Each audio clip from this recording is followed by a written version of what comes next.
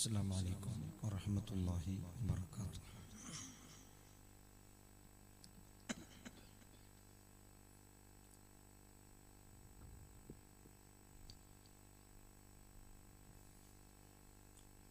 أعوذ بالله من الشيطان الرجيم. بسم الله الرحمن الرحيم. الحمد لله رب العالمين.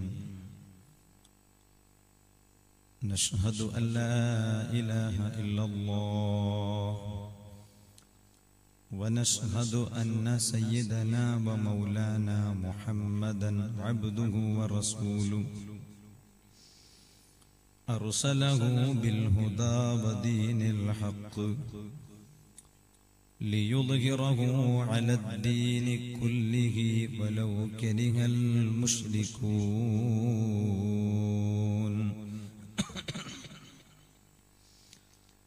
اللهم صل وسلم وبارك على رسولك وحبيبك سيدنا محمد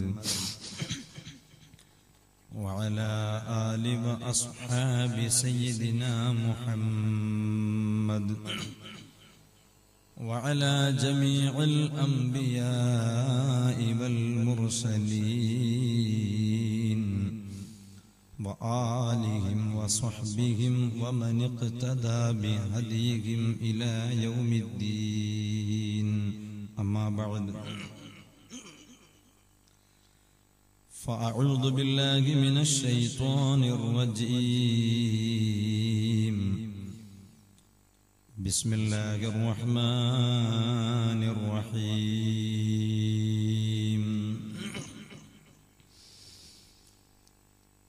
والذين آمنوا وعملوا الصالحات في روضات الجنات لهم ما يشاءون عند ربهم ذلك هو الفضل الكبير.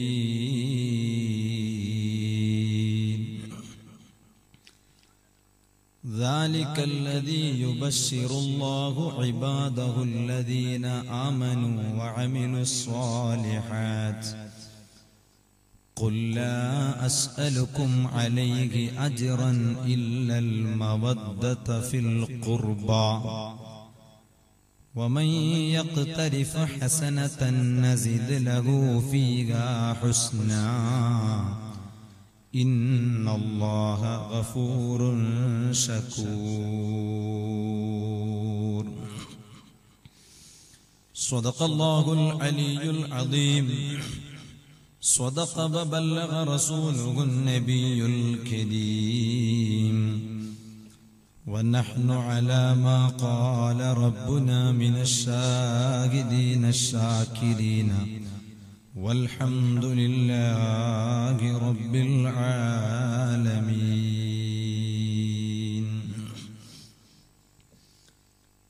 يا رحمة الله إني خائف وجل يا نعمة الله إني مفلس عاني وليس لي عمل ألقى العليم به سوى محبتك العظمى وإيماني. يا رب بالمصطفى بلغ مقاصدنا واغفر لنا ما مضى يا واسع الكرم. مولاي صل وسلم دائما أبدا على حبيبك خير الخلق كلهم. करम की तजल्ली दिखा मेरे मौला मुझे भी मदीना बुला मेरे मौला। मुझे किसी ने कहा हुस्न की मिसाल दो, मैंने कलम उठाकर मुहम्मद सल्लल्लाहु अलैहि वसल्लम लिख दिया। സ്വർഗം നിനക്കൊരു മസ്കനായി ലഭിച്ചെങ്കിലേ ഇവിടെന്തു ക്ലേശം സാരമില്ല നിന്നിലേ. ആരൊക്കെ നിന്നെ ദരിദ്രനായി കണ്ടെങ്കിലും കോടീശ്വരൻ നീ തന്നെ എക്കാലത്തിലും. ധരിക്കാനതിൽ കൊടുക്കുന്ന തുണിയും സുന്ദുസ, അൽഹംദുലില്ലാ ജീവിതം എന്തെന്തസ. കുടിക്കുന്ന ജലമിൽ ചേർത്തിടും കാഫൂറ, കലരാത്ത തേനൊലിക്കുന്നതാണൻഹാറ. കൊതിക്കുന്ന പഴമടുക്കുന്നതാ കയറണ്ട, പറിച്ചാലുടൻ മുളയ്ക്കുന്നതാ കുറയണ്ട. അതിലുണ്ട് മുന്തിരി തോട്ടവും റുമ്മാനും, രസമുള്ളതാ കദളിപ്പഴം തിന്നാനും. ഹൂറുൽ ഹിസാനടുത്തെപ്പോഴും ഇരിപ്പുണ്ട്, താരാട്ടുപാടാൻ തോഴികൾ പലരുണ്ട്. കൈമുട്ടുവാൻ ചില ദാസികൾ വരവുണ്ട്, കടകണ്ണു കൊണ്ടൊരു നോട്ടവും ചരിച്ചുണ്ട്.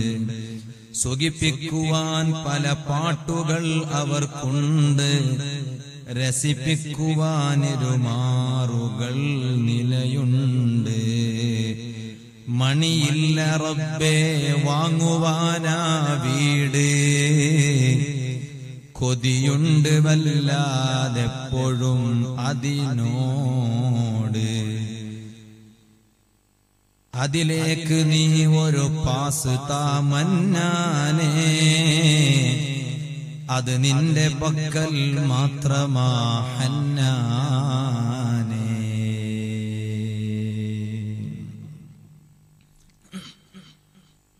ആദരണീയരായ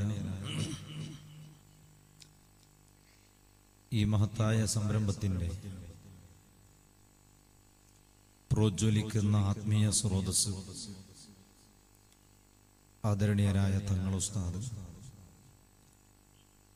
വേദിയിലുള്ള പ്രാസ്ഥാനിക രംഗത്തുള്ള നേതാക്കൾ, ഉസ്താദുമാർ,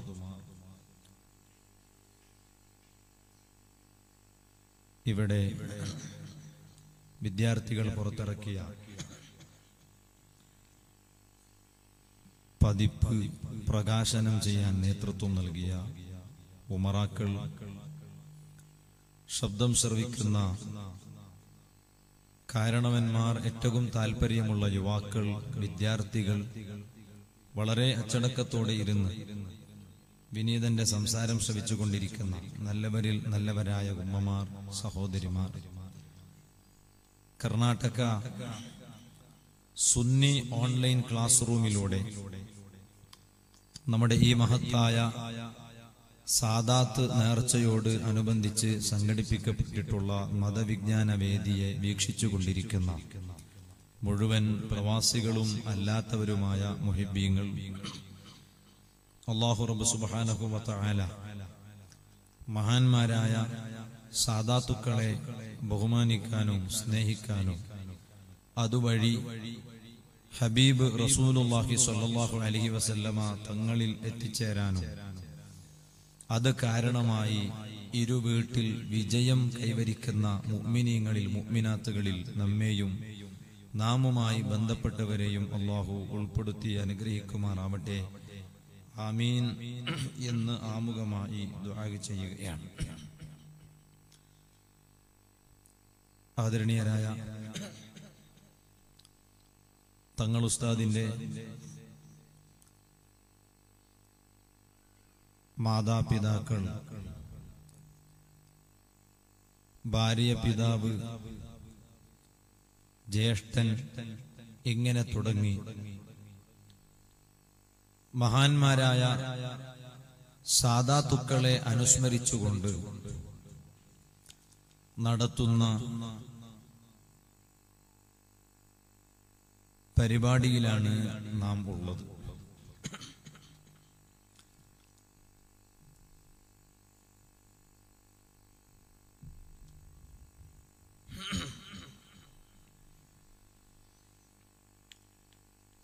അതിലും ഈ പരിസരങ്ങളിൽ നേരത്തെ ഇവിടെ സൂചിപ്പിച്ചതുപോലെ ദീനിനുപകരിക്കുന്ന ഒരുപാട് പ്രൊഡക്ട്സുകളെ പ്രൊഡക്ഷൻ ചെയ്യുന്ന ഒരു മഹത്തായ മതബൗദ്ധിക സമന്വയ വിദ്യാഭ്യാസ കലാലയത്തിൽ ഈ മഹത്തായ പരിപാടി അരങ്ങേറിക്കൊണ്ടിരിക്കുകയാണ്. അക്ഷരാർത്ഥത്തിൽ ഈ സംരംഭത്തിന്റെ എല്ലാ അർത്ഥത്തിലുള്ള ആത്മീയ ചൈതന്യം നുകരാൻ അള്ളാഹു ഈ സദസ്സ് ഒരു നിമിത്തമാക്കി തരുമാറാവട്ടെ എന്ന് ആമുഖമായി ദുആ ചെയ്യുന്നു.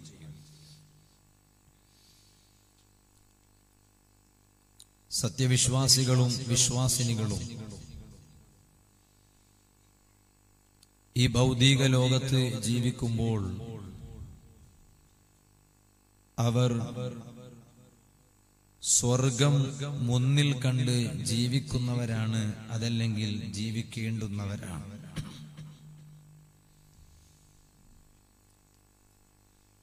ഒരർത്ഥത്തിൽ ഈ ദുനിയാവ് എന്നത് തന്നെ സത്യവിശ്വാസികൾക്ക് സ്വർഗം നേടിയെടുക്കാനുള്ള ഒരു കേന്ദ്രം ആണ്. അങ്ങനെയാണ് അല്ലാഹു തആല ഈ ദുനിയാവിനെ സംവിധാനിച്ചിട്ടുള്ളത്. പക്ഷേ ഈ ദുനിയാവിൽ ജീവിച്ചു പോന്ന എല്ലാവർക്കും അല്ലാഹു സ്വർഗം നൽകാൻ തീരുമാനിച്ചിട്ടില്ല. മറിച്ച് അചഞ്ചലമായ ഈമാൻ,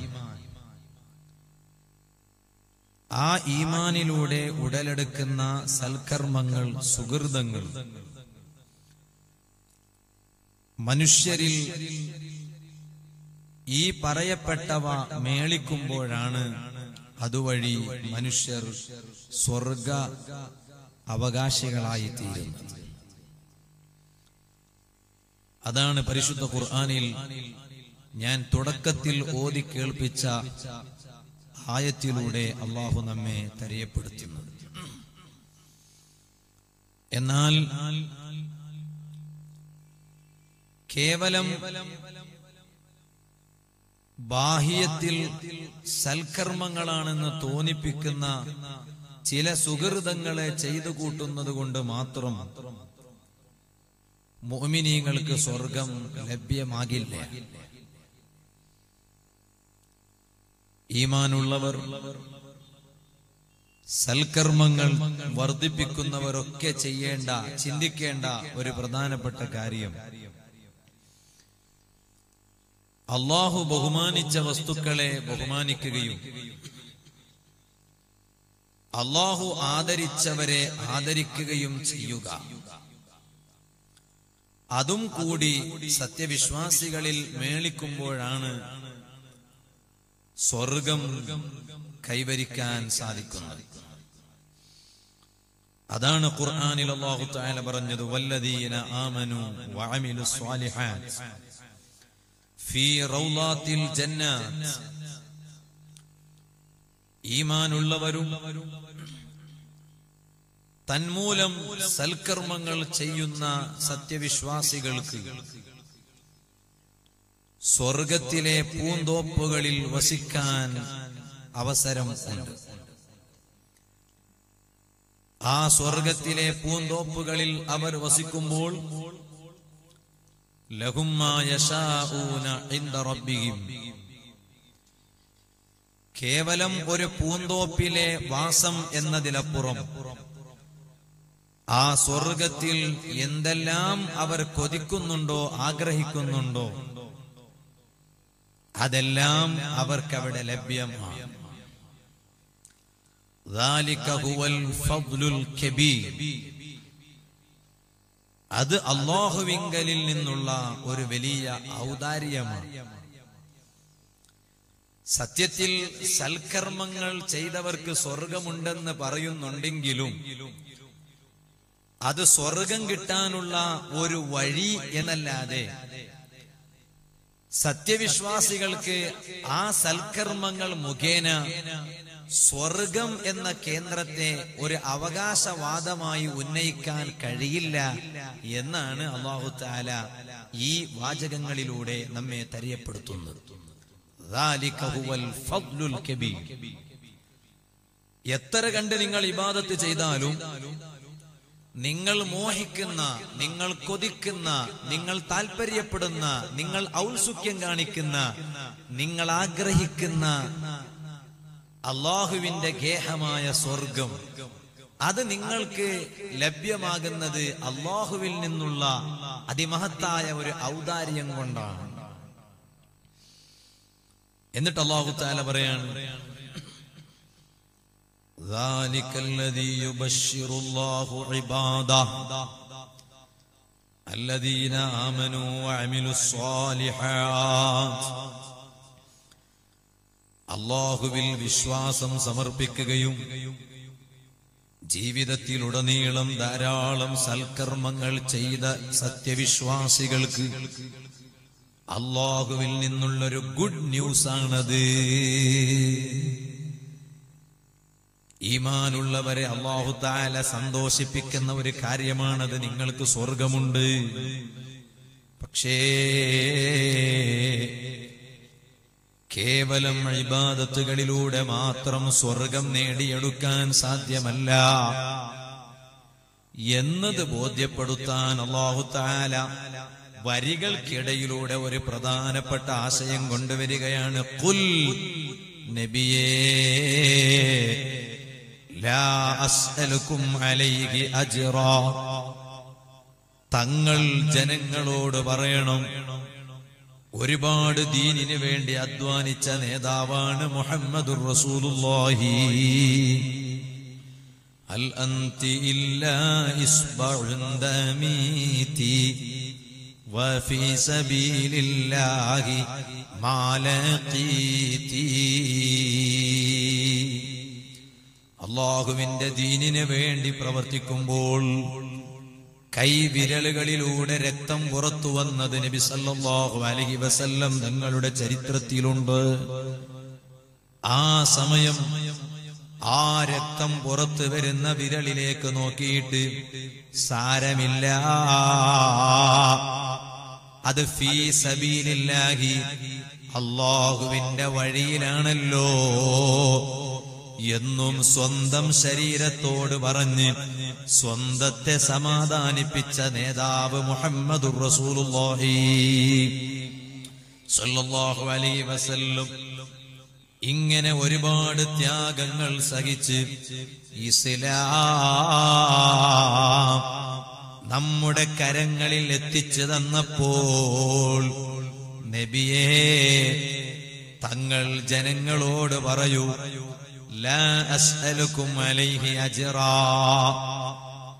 ഇസ്ലാമാകുന്ന വലിയ ഉത്തരവാദിത്വത്തെ ഞാൻ നിങ്ങളിലേക്ക് എത്തിച്ചു തന്നതിന്റെ പേരിൽ നിങ്ങളോട് ഞാൻ ഒന്നും ചോദിക്കാൻ പോകുന്നില്ല. എനിക്ക് നിങ്ങൾ അതിന്റെ പേരിൽ ഒരു കൂലിയും തരണ്ട, ഒരു ശമ്പളവും തരണ്ട, ഒരു പ്രതിഫലവും തരണ്ട. പക്ഷേ നിങ്ങളോട് എനിക്ക് ചോദിക്കാൻ ഒരൊറ്റ കാര്യമേ ഉള്ളൂ, ഇല്ലൽ മവദ്ദത ഫിൽ ഖുർബാ.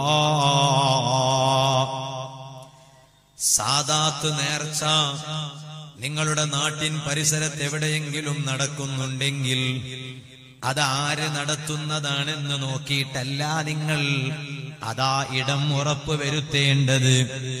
സാദാത്തുക്കൾ തന്നെയാണ്. അവരതാ നബി സല്ലല്ലാഹു അലൈഹി വസല്ലമ തങ്ങളുടെ ബാക്കി പത്രമാണ്. അങ്ങനെ നിങ്ങളുടെ നാട്ടിൻ പരിസരത്ത് എവിടെയെങ്കിലും സാദാത്ത് നേർച്ച നടക്കുമ്പോൾ ആ നേർച്ചയിൽ പോയി നിങ്ങളൊന്ന് പങ്കെടുക്കണേ. എനിക്ക് നിങ്ങളോട് ചോദിക്കാനുള്ളത് അത് മാത്രമാണ്. അഥവാ മറ്റൊരു വ്യാപകമായ ആശയം പറയുകയാണെങ്കിൽ മഹാന്മാരായ തങ്ങന്മാരെ ബഹുമാനിക്കണേ. സ്വർഗം നേടാൻ ഈമാൻ മാത്രം പോരാ, സൽക്കർമ്മങ്ങൾ മാത്രം പോരാ, ബഹുമാനിക്കേണ്ടവരെ ബഹുമാനിക്കണം.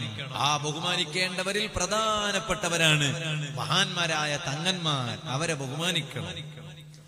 എന്നാലേ നിങ്ങൾക്ക് സ്വർഗം കിട്ടൂ. എന്നിട്ട് ഖുർആൻ പറയാണ്, വമൻ യഖ്തരിഫ ഹസനതൻ. ഓ, അങ്ങനെ നിങ്ങൾ ജീവിതത്തിൽ നല്ല നല്ല കാര്യം ചെയ്താൽ, സുഹൃതങ്ങൾ വർദ്ധിപ്പിച്ചാൽ, നസിദ് ലഹു ഫീഹാ ഹുസ്നാ. നിങ്ങൾ ചിലപ്പോൾ ഒരു നന്മ ചെയ്തതാണെങ്കിൽ ഞാൻ നിങ്ങൾക്ക് തിരിച്ചങ്ങോട്ട് ധാരാളം നന്മ ചെയ്യൂ. നിങ്ങൾ എനിക്കിങ്ങോട്ട് ഒരു നന്മ ചെയ്താൽ, ഒരു സൽക്കർമ്മം ചെയ്താൽ, ഞാൻ അതിന്റെ പേരിൽ നിങ്ങൾക്ക് തിരിച്ചങ്ങോട്ട് ധാരാളം നന്മ ചെയ്യുകയാണ്. എന്നിട്ട് പറയാണ്, ഇന്നല്ലാഹ ഗഫൂറുർ റഹീം. ഓ സത്യവിശ്വാസികളെ, സത്യവിശ്വാസിനികളെ, നിങ്ങളുടെ ജീവിതത്തിൽ വന്നുപോയ പാപങ്ങളുണ്ടല്ലോ, ആ തെറ്റുകളെല്ലാം പുറത്തു കിട്ടാൻ ഏറ്റവും പ്രധാനപ്പെട്ട വഴിയാണ് ധാരാളം സൽക്കർമ്മങ്ങൾ വർദ്ധിപ്പിക്കുക. കാരണം അല്ലാഹു തആല പാപങ്ങളെ പൊറുക്കുന്നവനാണ്. ശകൂർ, അല്ലാഹു തആല ധാരാളം നന്ദിയുള്ളവനാണ്. ഓ സഹോദരങ്ങളെ, സ്വർഗം നേടിയെടുക്കാൻ 3 പ്രധാനപ്പെട്ട വഴികളാണ് ഇതിൽ അല്ലാഹു പറഞ്ഞത്. ഒന്ന്, ഈമാനിലൂടെയുള്ള സൽക്കർമ്മങ്ങൾ വേണം. രണ്ടാമത്തത്, മഹാന്മാരായ സാദാത്തുക്കളെ ബഹുമാനിക്കണം. മൂന്നാമത്തത്, സൽക്കർമ്മം മാത്രം പോരാ, തങ്ങന്മാരെ കാണുമ്പോ കൈപിടിച്ച് മുത്തിയാൽ മാത്രം പോരാ. കഴിവിന്റെ പരമാവധി തെറ്റുകളിൽ നിന്ന് മാറി നിൽക്കണം, പാപം ചെയ്യുന്നതിൽ നിന്ന് അകന്നു നിൽക്കണം. ഈ 3 കാര്യം നിങ്ങളുടെ ജീവിതത്തിൽ ശ്രദ്ധിച്ചാൽ സ്വർഗം നിനക്കൊരു മസ്കനായി ലഭിച്ചെങ്കിലേ ഇവിടെന്തു ക്ലേശം സാരമില്ല നിന്നിലേ. നിങ്ങൾക്കപ്പോൾ കിട്ടാനുള്ള ഭവനമാണ് സ്വർഗം. ആ സ്വർഗം താമസിക്കാനുള്ള ഒരു ഇടമായി നിങ്ങൾക്ക് കിട്ടിയാൽ പിന്നെ നിങ്ങൾക്ക് ദുനിയാവിൽ എത്ര വലിയ പ്രയാസമുണ്ടായാലും ഒരു പ്രശ്നവുമില്ല. ആ സ്വർഗം ഒരാൾക്ക് കിട്ടിയാൽ അവനാണ് ഏറ്റവും വലിയ കോടീശ്വരൻ. ചിലപ്പോൾ ഭൗതിക നോട്ടത്തിൽ നോക്കുമ്പോൾ അവനൊരു ദരിദ്രനായിരിക്കും. ജനങ്ങളെല്ലാം അവനെ ഒരു ദരിദ്രനായി കണ്ടു എന്ന് വരും. പക്ഷേ സ്വർഗാവകാശിയായാൽ അവനാണ് കോടീശ്വരൻ. അതുകൊണ്ടല്ലേ ആരൊക്കെ നിന്നെ ദരിദ്രനായി കണ്ടെങ്കിലും കോടീശ്വരൻ നീ തന്നെ കാലത്തിലോ. ഓ മനുഷ്യ, സ്വർഗത്തിൽ നീ എത്തിക്കഴിഞ്ഞാൽ പിന്നെ നീ എത്ര ദരിദ്രനായി ജനങ്ങൾ മുദ്രകുത്തിയാലും നീ അങ്ങ് സ്വർഗത്തിലെത്തിയാൽ നീയാണ് വലിയ കോടീശ്വരൻ കേട്ടോ. എന്നിട്ട് ആ സ്വർഗത്തിലെ ഓരോ സുഖങ്ങളെയും പഠിപ്പിക്കുകയാണ്. ധരിക്കാനതിൽ കൊടുക്കുന്ന തുണിയും സുന്ദുസ, അൽഹംദുലില്ലാ ജീവിതം എന്തെന്തസാ. ഓ മനുഷ്യ, ആ സ്വർഗത്തിൽ നീ എത്തിയാൽ നിനക്കവിടെ ധരിക്കാനുള്ള വസ്ത്രം പട്ടുവസ്ത്രമാണ്. പുരുഷന്മാരെ, നിങ്ങൾക്ക് ദുനിയാവിൽ പട്ടുവസ്ത്രം ധരിക്കുന്നത് ഹറാമാണ്. അത് നിങ്ങളുടെ ഭാര്യമാർക്കുള്ളതാണ്, നിങ്ങളുടെ ഉമ്മമാർക്കുള്ളതാണ്, സഹോദരിമാർക്കുള്ളതാണ്. സ്ത്രീകളുടെ വസ്ത്രധാരണ പുരുഷന്മാര് സ്വീകരിക്കാൻ പാടില്ല. എന്നാൽ പുരുഷന്മാരിൽപ്പെട്ട ചിലർ ധരിക്കുന്ന ജീൻസ് പാന്റ് ഉണ്ടല്ലോ, അത് പുരുഷന്മാർക്കുള്ളതാണ്. അത് പെൺപ്രീക്കന്മാരെ, ഓ അനുജത്തിമാരെ, ആ ജീൻസ് പാന്റ് ഇന്നു മുതൽ ധരിക്കരുത്. അത് പുരുഷന്മാരുടെ ഡ്രസ് കോഡാണ്. ആ പുരുഷന്മാരുടെ ഡ്രസ് കോഡ് നിങ്ങൾ ധരിക്കാൻ പാടില്ല. നബി സല്ലല്ലാഹു അലൈഹി വസല്ലം പറഞ്ഞില്ലേ, മൻ തശബ്ബഹ ബിഖൗമിൻ ഫഹുവ മിൻഹു. നിങ്ങൾ ആരെയാണോ അനുകരിക്കുന്നത് നിങ്ങൾ അവരിൽ പെട്ടു എന്നാണ് നബി സല്ലല്ലാഹു അലൈഹി വസല്ലം പറയുന്നത്. ചില ആളുകൾക്കൊരു സ്വഭാവമുണ്ട്, ക്രിക്കറ്റ് കളിക്കാരെ പോലെ അനുകരിക്കുന്ന ഒരു സ്വഭാവം. എപ്പം നോക്കിയാലും അവന്റെ കൈ മിണ്ടാതിരിക്കൂല, ഇങ്ങനെ ആക്കിക്കൊണ്ടേയിരിക്കും. ഇങ്ങനെ എന്താപ്പ ഇങ്ങനെ പറഞ്ഞാലും താഴോട്ട് കാണിക്കല്ല, അത് ബാറ്റ് പിടിച്ചിട്ട് ഇങ്ങനെ ചെയ്തതുപോലെ എപ്പം നോക്കിയാലും ഇങ്ങനെ കൈവീശുക. അപ്പുറത്തൊരാളുണ്ടോ ഇപ്പുറത്തൊരാളുണ്ടോ ഒന്നും ചിന്തിക്കാറില്ല. അങ്ങനെ ആകാൻ പാടില്ല. എന്നാൽ നീ ആ ലിസ്റ്റിൽ തന്നെ പെട്ടുപോയി എന്നാണ് നബി സല്ലല്ലാഹു അലൈഹി വസല്ലം. ചില കുട്ടികൾക്കൊരു സ്വഭാവമുണ്ട്, എല്ലാ കുട്ടികളും മനസ്സിലാക്കണം. എപ്പം നോക്കിയാലും കൈ ഇങ്ങനെ ചിരിക്കുന്ന ഒരു സ്വഭാവം. ഇങ്ങനെ എപ്പോ കയ്യിൽ പന്ത് വേണമെന്നില്ല, ബോൾ വേണമെന്നില്ല, ഉണ്ട് എന്ന് വെറുതെ പറയല്ല, ഉള്ളത് പറയല്ലേ, ഇല്ലാത്തത് പറയാൻ നമുക്ക് എന്തിനാ വിരാന്ത. അപ്പൊ കൈ ഇങ്ങനെ ചിരിക്കുന്ന ഒരു സ്വഭാവം, അങ്ങനെ ആകാൻ പാടില്ല. അങ്ങനെ ആയാൽ നിങ്ങൾ ബൗലർമാരെ കൂട്ടത്തിൽ എണ്ണപ്പെടും എന്ന് നബി സല്ലല്ലാഹു അലൈഹി വസല്ലം. ഇതുപോലെ തന്നെ വേറെ ചില ആളുകൾ സിനിമാ നടന്മാരെ പോലെ അനുകരിക്കുകയാണ്. അവരുടെ ഡ്രസ് കോഡ് നോക്കിയാലും സിനിമാ നടന്മാരെ പോലെ, തലയിലും മുടി നോക്കിയാലും സിനിമാ നടന്മാരെ പോലെ തന്നെ. അങ്ങനെ അനുകരിക്കാൻ പാടില്ല. നിങ്ങൾ അങ്ങനെ അനുകരിച്ചാൽ നിങ്ങൾ അവരിൽ പെട്ടുപോയി എന്നാണ് നബി സല്ലല്ലാഹു അലൈഹി വസല്ലം പറഞ്ഞത്. ചില സ്ത്രീകൾക്കൊരു സ്വഭാവമുണ്ട്, ആണുങ്ങളെ പോലെ ആകുന്ന ഒരു സ്വഭാവം. അങ്ങനെ ആകാൻ പാടില്ല. സ്ത്രീകൾ എപ്പോഴും പതുക്കെ സംസാരിക്കാവൂ, ഉറക്കെ സംസാരിക്കാൻ പാടില്ല. അത് പുതിയ പെണ്ണായാലും ശരി, മൈക്ക് പിടിച്ച് ദുആ ചെയ്യാൻ പാടില്ല. ഇപ്പൊ അങ്ങനത്തെ ഒന്ന് ഇറങ്ങിയിട്ടുണ്ട്, അങ്ങനൊന്നും ആരും ചെയ്യാൻ പാടില്ല. ഇനി ഒരു സ്ഥലത്ത് അങ്ങനെ ചെയ്താൽ തന്നെ അത് വീഡിയോ എടുത്ത് ഷെയർ ചെയ്യാനും പാടില്ല. പെണ്ണിന്റെ സംസാരം അന്യ പുരുഷന്മാർക്ക് കേൾപ്പിക്കുന്ന രൂപത്തിലാകരുത്. അത് വളരെ അത്യാവശ്യമുണ്ടെങ്കിൽ മാത്രമേ പറ്റൂ, അല്ലാത്ത സമയത്ത് പാടില്ല. ഞാൻ പറഞ്ഞു വന്നത്, പുരുഷന്മാരെ തന്നെ പോലെ തന്നെ ആകണം, സ്ത്രീകൾ സ്ത്രീകളെ പോലെ തന്നെ ആകണം. അപ്പൊ പുരുഷന്മാർ സ്ത്രീകളുടെ ഡ്രസ് കോഡ് ധരിക്കാൻ പാടില്ല, സ്ത്രീകളുടെ ഡ്രസ് കോഡ് പുരുഷന്മാരും ധരിക്കാൻ പാടില്ല. എല്ലാ കാര്യം ശ്രദ്ധിക്കണം. അതൊക്കെ ശ്രദ്ധിക്കുമ്പോഴാണ് അല്ലാഹു തആല നമുക്ക് സ്വർഗം തരുന്നത്. ബഹുമാനപ്പെട്ട അസ്മാ ബീവി റളിയല്ലാഹു അൻഹ, ഉമ്മമാർ മനസ്സിലാക്കണം. അസ്മാ ബീവി റളിയല്ലാഹു അൻഹ സിദ്ദീഖ് റളിയല്ലാഹു അൻഹുവിന്റെ മകളാണ്. മകനുണ്ട്, അസ്മാ ബീവിക്ക് ഒരു മകനുണ്ട്. ആ മകൻ ഒരു തുണി കൊടുത്തയച്ചു ഉമ്മാക്ക് വേണ്ടി. അങ്ങനെ ഉണ്ടല്ലോ, ഗൾഫിൽ നിന്ന് പ്രവാസികളാണെങ്കിൽ നാട്ടിലേക്ക് വരുന്ന സമയത്ത് നാട്ടിൽ വരുന്ന ആളുകളെ കയ്യില് എന്തു കൊടുക്കും? പാർസൽ കൊടുക്കും, വീട്ടിലൊന്ന് എത്തിക്കണേന്ന്. ഇവൻ കൊണ്ടുവന്നില്ലെങ്കിൽ പിന്നെ അടുത്ത തവണ മറ്റേ ചങ്ങായി വരുമ്പോ ഇവന്റെ പാർസൽ അവനും കൊണ്ടുവരൂല. അപ്പൊ അതുകൊണ്ട് അടുത്ത തവണ അവന്റെ കയ്യിലും കൊടുക്കണമെങ്കിൽ ഇവൻ നാട്ടിൽ വരുമ്പോ ഇവനും കൊണ്ടുവരണം. എന്നാൽ ഇവിടുന്ന് അങ്ങോട്ട് പോകുമ്പോഴും അങ്ങനെ കൊടുത്തയക്കുമ്പോഴുണ്ട്. പക്ഷെ അത് കൊണ്ടുവരുമ്പോഴും കൊടുത്തയക്കുമ്പോഴൊക്കെ വളരെ ശ്രദ്ധിക്കണം. ചിലപ്പോ മയക്കുമരുന്നാകാൻ സാധ്യതയുണ്ടാകും. അപ്പൊ ഞാൻ പറഞ്ഞു വന്നത്, അസ്മാ ബീവി റളിയല്ലാഹു അൻഹയുടെ മകൻ അസ്മാ ബീവിക്ക് ഉമ്മാക്ക് ഒരു നല്ല സാരി, ഒരു തുണി കൊടുത്തയച്ചു, ഒരു കുപ്പായം. അസ്മാ ബീവിക്ക് അന്ന് വയസ്സ് 100 കണ്ണിന്റെ കാഴ്ചയില്ല. പക്ഷേ ഒരൊറ്റ പല്ലും കുഴഞ്ഞു പോയിട്ടില്ല. അതാണ് 100 വയസ്സുള്ള മഹതിയാണ് അസ്മാ ബീവി. ഉമ്മമാരെ, പക്ഷെ ഒറ്റ പല്ല് പോലും കുഴഞ്ഞു പോയിട്ടില്ല. ഇന്ന് LKG UKG പഠിക്കാൻ പോകുന്ന കുട്ടിന്റെ എല്ലാ പല്ലും പോയിരിക്കുക. എന്താ കാരണം? കാരണം മഞ്ച് തിന്നിട്ടാണ്, കിറ്റ്കാറ്റ് തിന്നിട്ടാണ്, അതുപോലെ തന്നെ കാഡ്ബറി തിന്നിട്ടാണ്. 100 വയസ്സുള്ള സമയത്ത് പോലും കണ്ണിന്റെ കാഴ്ച വലൽപ്പം നഷ്ടപ്പെട്ടിട്ടുണ്ടെങ്കിലും ഒരു പല്ല് പോലും കുഴഞ്ഞു പോയിട്ടില്ല സയ്യിദത്തുനാ ബീവി അസ്മാ. മകൻ ഒരു തുണി കൊടുത്തയച്ചു. ആ തുണി ഉമ്മാന്റെ കയ്യിലെത്തിയപ്പോൾ ഉമ്മ മെല്ലെ അങ്ങ് തൊട്ടു നോക്കി. കണ്ടിട്ട് മനസ്സിലാക്കാൻ കഴിയില്ല, കാരണം കണ്ണിന്റെ കാഴ്ചയില്ല. മെല്ലെ അങ്ങ് തൊട്ടു നോക്കിയപ്പോൾ മനസ്സിലായി ഇത് നേരിയ തുണിയാണ്. ഉടൻ തന്നെ കൊണ്ടുവന്നയാളോട് പറഞ്ഞു, മോനെ എനിക്കിത് പറ്റൂല, കാരണം ഈ തുണി ഞാൻ അങ്ങ് ധരിച്ചാൽ എന്റെ ശരീരത്തിന്റെ ഉള്ളിലുള്ള ഭാഗങ്ങളെല്ലാം പുറത്തേക്ക് വെളിവാവുകയാണ്, അതുകൊണ്ട് എനിക്കിത് ധരിക്കാൻ പറ്റൂല. ഈ മനുഷ്യൻ കൊടുത്തയച്ച സ്വന്തം മകന്റെ അടുത്ത് പോയി കൊടുത്തിട്ട് പറഞ്ഞു, ഉമ്മ പറഞ്ഞു വേണ്ടാന്ന്.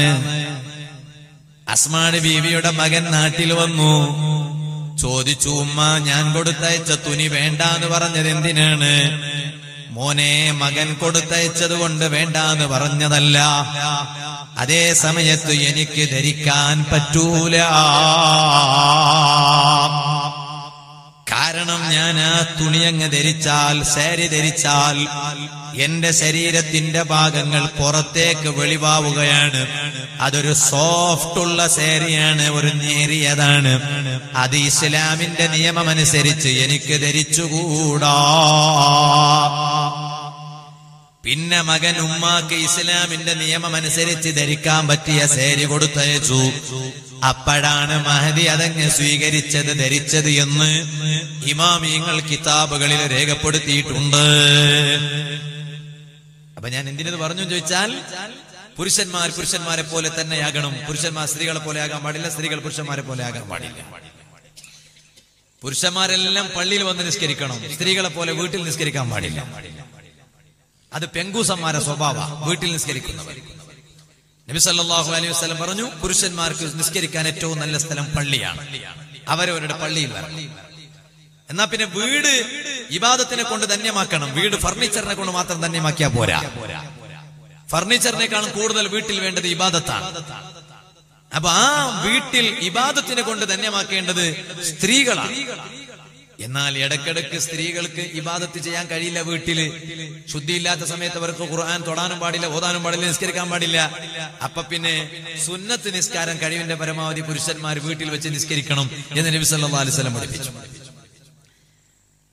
അപ്പൊ സ്ത്രീകൾ എന്ത് ചെയ്യാൻ പാടില്ല? പുരുഷന്മാരെ പോലെ പള്ളിയിൽ പോയി നിസ്കരിക്കാൻ സ്ത്രീകൾ മനസ്സ് കാണിക്കാൻ പാടില്ല. കാരണം സ്ത്രീകളാണ് പുരുഷന്മാരല്ല. ഇപ്പൊ സുബ്ഹാനല്ലാഹ്, സുപ്രീം കോടതിയിലേക്ക് അവകാശവാദം ഉന്നയിച്ചുകൊണ്ട് ചില സ്ത്രീകൾ രംഗത്ത് വന്നിരിക്കുകയാണ്. മുസ്ലിം പള്ളികളിൽ നിസ്കരിക്കാൻ സ്ത്രീകൾക്ക് അവസരം വേണം. അതിനൊരു പ്രായമുള്ള ഒരു താത്ത ഉണ്ട്, വയസ്സാം കാലത്ത് 37 വലിയ ആഗ്രഹമാണ് വീട്ടിൽ പള്ളിയിൽ പോയി നിസ്കരിക്കണം. എന്നിട്ട് ആ താത്ത എന്താ ന്യായം പറയുന്നത് എന്നറിയോ? 17 ഹദീസ് തെളിവുണ്ട്. 17 ഹദീസ്. ആരായി തെളിവ് പറയുന്നത്? തെളിവ് പറഞ്ഞത് താജുൽ ഉലമയല്ല, തെളിവ് പറഞ്ഞത് കണ്ണിയത്ത് ഉസ്താദല്ല, തെളിവ് പറഞ്ഞത് ശംസുൽ ഉലമയല്ല, തെളിവ് പറഞ്ഞത് MA ഉസ്താദല്ല. അല്ലാഹു അവരുടെയൊക്കെ ദറജ വർദ്ധിപ്പിക്കുമാറാവട്ടെ. പിന്നെ ആരാണ് ഈ തെളിവ് പറഞ്ഞത്? ഒരു താത്ത. താത്ത പറയണത് 17 ഹദീസ് ഉണ്ട്, സ്ത്രീകൾ പള്ളിയിൽ പോയി നിസ്കരിക്കണോ. സുബ്ഹാനല്ലാഹ്. ഒരു ഹദീസ് കാണുമ്പോഴേക്ക് അത് പെണ്ണ് പള്ളിയിൽ പോയി നിസ്കരിക്കാനുള്ള തെളിവാണെന്ന് എങ്ങനെ മനസ്സിലാക്കും? ഒരു ഹദീസ് കാണുമ്പോൾ അങ്ങനെ മനസ്സിലാക്കാൻ പറ്റൂല. ആ ഹദീസ് കണ്ട മഹാന്മാരായ ഇമാമിങ്ങൾ ആ ഹദീസ് കണ്ട് ഇതുകൊണ്ട് ഇങ്ങനെ വിലയിരുത്താൻ പറ്റുമെന്ന് പറഞ്ഞാലേ സത്യവിശ്വാസികൾക്ക് സ്വീകരിക്കാൻ കഴിയും. ഞാൻ ഈ അടുത്ത് എന്റെ ദർസിൽ പഠിക്കുന്ന മുത്താലിമീങ്ങൾക്ക് മിഷ്കാത്തിൽ ഒരു ഹദീസ് ഓതി കൊടുത്തു. എന്താ ഹദീസ്? നബി സല്ലല്ലാഹു അലൈഹി വസല്ലം പറഞ്ഞു, ഇന്നൽ മുഅ്മിന ലാ യുൽദഗു മിൻ ജുഹരിൻ വാഹിദിൻ മറത്തൈൻ. ഒരു ഈമാനുള്ള മനുഷ്യനെ ഒറ്റ മാളത്തിൽ നിന്ന് 2 തവണ പാമ്പ് കടിക്കൂല എന്ന് മുഹമ്മദ് റസൂലുള്ളാഹി. ഇതൊരു ഹദീസാണ്, മിഷ്കാത്തിലുള്ള ഹദീസാണ്. എന്താ അതിന്റെ അർത്ഥം? ഈമാനുള്ള മനുഷ്യന് ഒരൊറ്റ മാളത്തിൽ നിന്ന് പാമ്പ് 2 തവണ കടിക്കൂല. അപ്പൊ ഈ ഹദീസ് കണ്ട ഒരു ഈമാനുള്ളവൻ, ഒരു ബെള്ളാരക്കാരൻ, ഉദാഹരണം പറയാണ്, ഇവന് അള്ളാന്റെ തൗഫീഖ് കൊണ്ട് ഒരിക്കൽ പാമ്പിന്റെ മാളത്ത് നിന്ന് കടി കിട്ടിയതാണ്. ഇവൻ ഈ ഹദീസ് ഇങ്ങനെ കേട്ടപ്പോ ഈ ഹദീസിന്റെ ആശയം എന്താണ്, പറഞ്ഞതിന്റെ താല്പര്യം എന്താണ് എന്നൊന്നും മനസ്സിലാക്കാതെ ഹദീസിന്റെ ബാഹ്യ ആശയം പിടിച്ചിട്ട് ഈ ചങ്ങാതി നേർച്ചയാക്കി. എന്താ നേർച്ചയാക്കിയത്? പാമ്പിന്റെ മാളത്തിന്റെ അടുത്ത് പോയി നിൽക്കാൻ. എന്താ കാരണം? ഈമാനുള്ളവന് ഒറ്റ പൊത്തിൽ നിന്ന് ഒറ്റ മാളത്തിൽ നിന്ന് 2 തവണ കടി കിട്ടൂല എന്നല്ലേ ഹദീസ് പറഞ്ഞത്. ഇത് പറഞ്ഞത് കളസയല്ല, മുഹമ്മദ് റസൂലുള്ളാഹി സല്ലല്ലാഹു അലൈഹി വസല്ലം തങ്ങളാണ്. മാ യന്തിഖു അനിൽ ഹവാ ഇൻ ഹുവ ഇല്ലാ വഹ്യു യൂഹാ. അല്ലാഹുവിൽ നിന്നുള്ള വഹ്യ് കൊണ്ടല്ലാതെ സംസാരിക്കൂല മുഹമ്മദ് റസൂലുള്ളാഹി. അങ്ങനെ ഈ ചങ്ങാതി എന്ത് ചെയ്തു? മാളത്തിന്റെ അടുത്ത് പോയി നിന്നു. എന്തിന്? ഒറ്റ തവണ മാത്രമേ കടിക്കൂന്നാണല്ലോ. ഒരു തവണ കടി കിട്ടിയിട്ടുണ്ട്, ഇനിയിപ്പോ കടിക്കൂലെന്നല്ലോ നബി സല്ലല്ലാഹു അലൈഹി വസല്ലം പറഞ്ഞു. ഇവനങ്ങ് അടുത്ത് പോയി നിന്നപ്പോ പാമ്പ് 2 തവണ അല്ല 10 തവണ അങ്ങ് കടിച്ചു. ആരാ ഉത്തരവാദി? ഇവനാ തങ്ങളാ? ഇവനാണ്.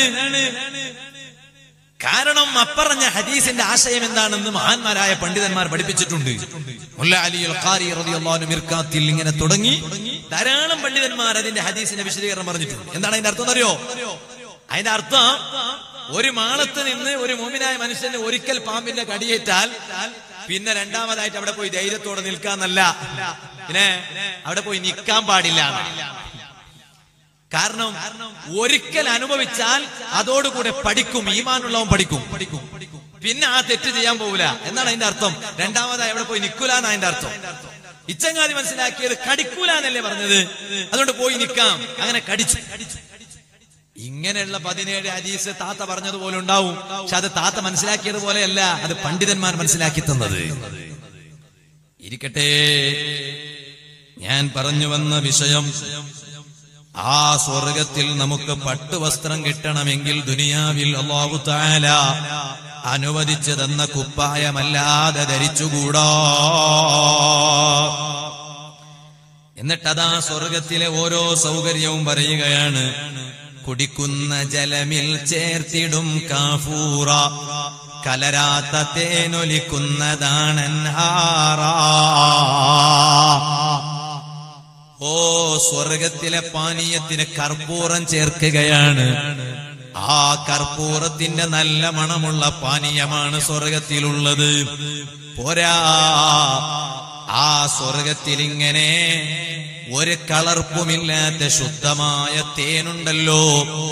ആ തേനുകൾ ഒലിക്കുന്ന നദികളും പുഴകളുമുള്ള ഒരു വലിയ കേന്ദ്രമാണ് സ്വർഗം കേട്ടോ. അതുകൊണ്ടാണ് ഓരോരുത്തർക്കും സ്വർഗത്തിൽ കെട്ടിടങ്ങളുണ്ട്. ആ കെട്ടിടത്തിന്റെ മുകളിൽ നിന്ന് താഴോട്ട് നോക്കിയാൽ ജന്നാത്തുൻ തജ്രി മിൻ തഹ്തിഹൽ അൻഹാറു. ആ കെട്ടിടത്തിന്റെ താഴ്ഭാഗങ്ങളിലൂടെ അതാ അരുവികൾ ഇങ്ങനെ ഒലിക്കുകയാണ്, ഒഴുകുകയാണ്. ഓ, ഇവിടെ എന്ത് റിസോർട്ട്! ഇപ്പൊ ഇവിടുന്ന് സുള്ളത്തിന് ഇങ്ങനെ മടിക്കേരി ഭാഗത്തേക്ക് പോയി നോക്കിയാൽ അപ്പുറം തിരിയാനില്ല, ഇപ്പുറം തിരിയാനില്ല, എല്ലാ സ്ഥലത്തും റിസോർട്ടുകളാണ്. ഇപ്പൊ ചില ആളുകൾ റിസോർട്ട് ഉണ്ടാക്കിയിട്ട് പൈസ ഉണ്ടാക്കുകയാണ്. എന്നിട്ട് അവിടെ ധാരാളം ഹറാമുകൾ നടക്കുകയാണ്. എന്ത് റിസോർട്ട്! ഒരു പച്ചപ്പിടിച്ച സ്ഥലം കണ്ടപ്പോഴേക്ക് അവിടെ റിസോർട്ട് ചെയ്യാണ്. സ്വർഗം അങ്ങനെയല്ല. ഓ, സ്വർഗത്തിലെ റിസോർട്ടാണ് യഥാർത്ഥ റിസോർട്ട്.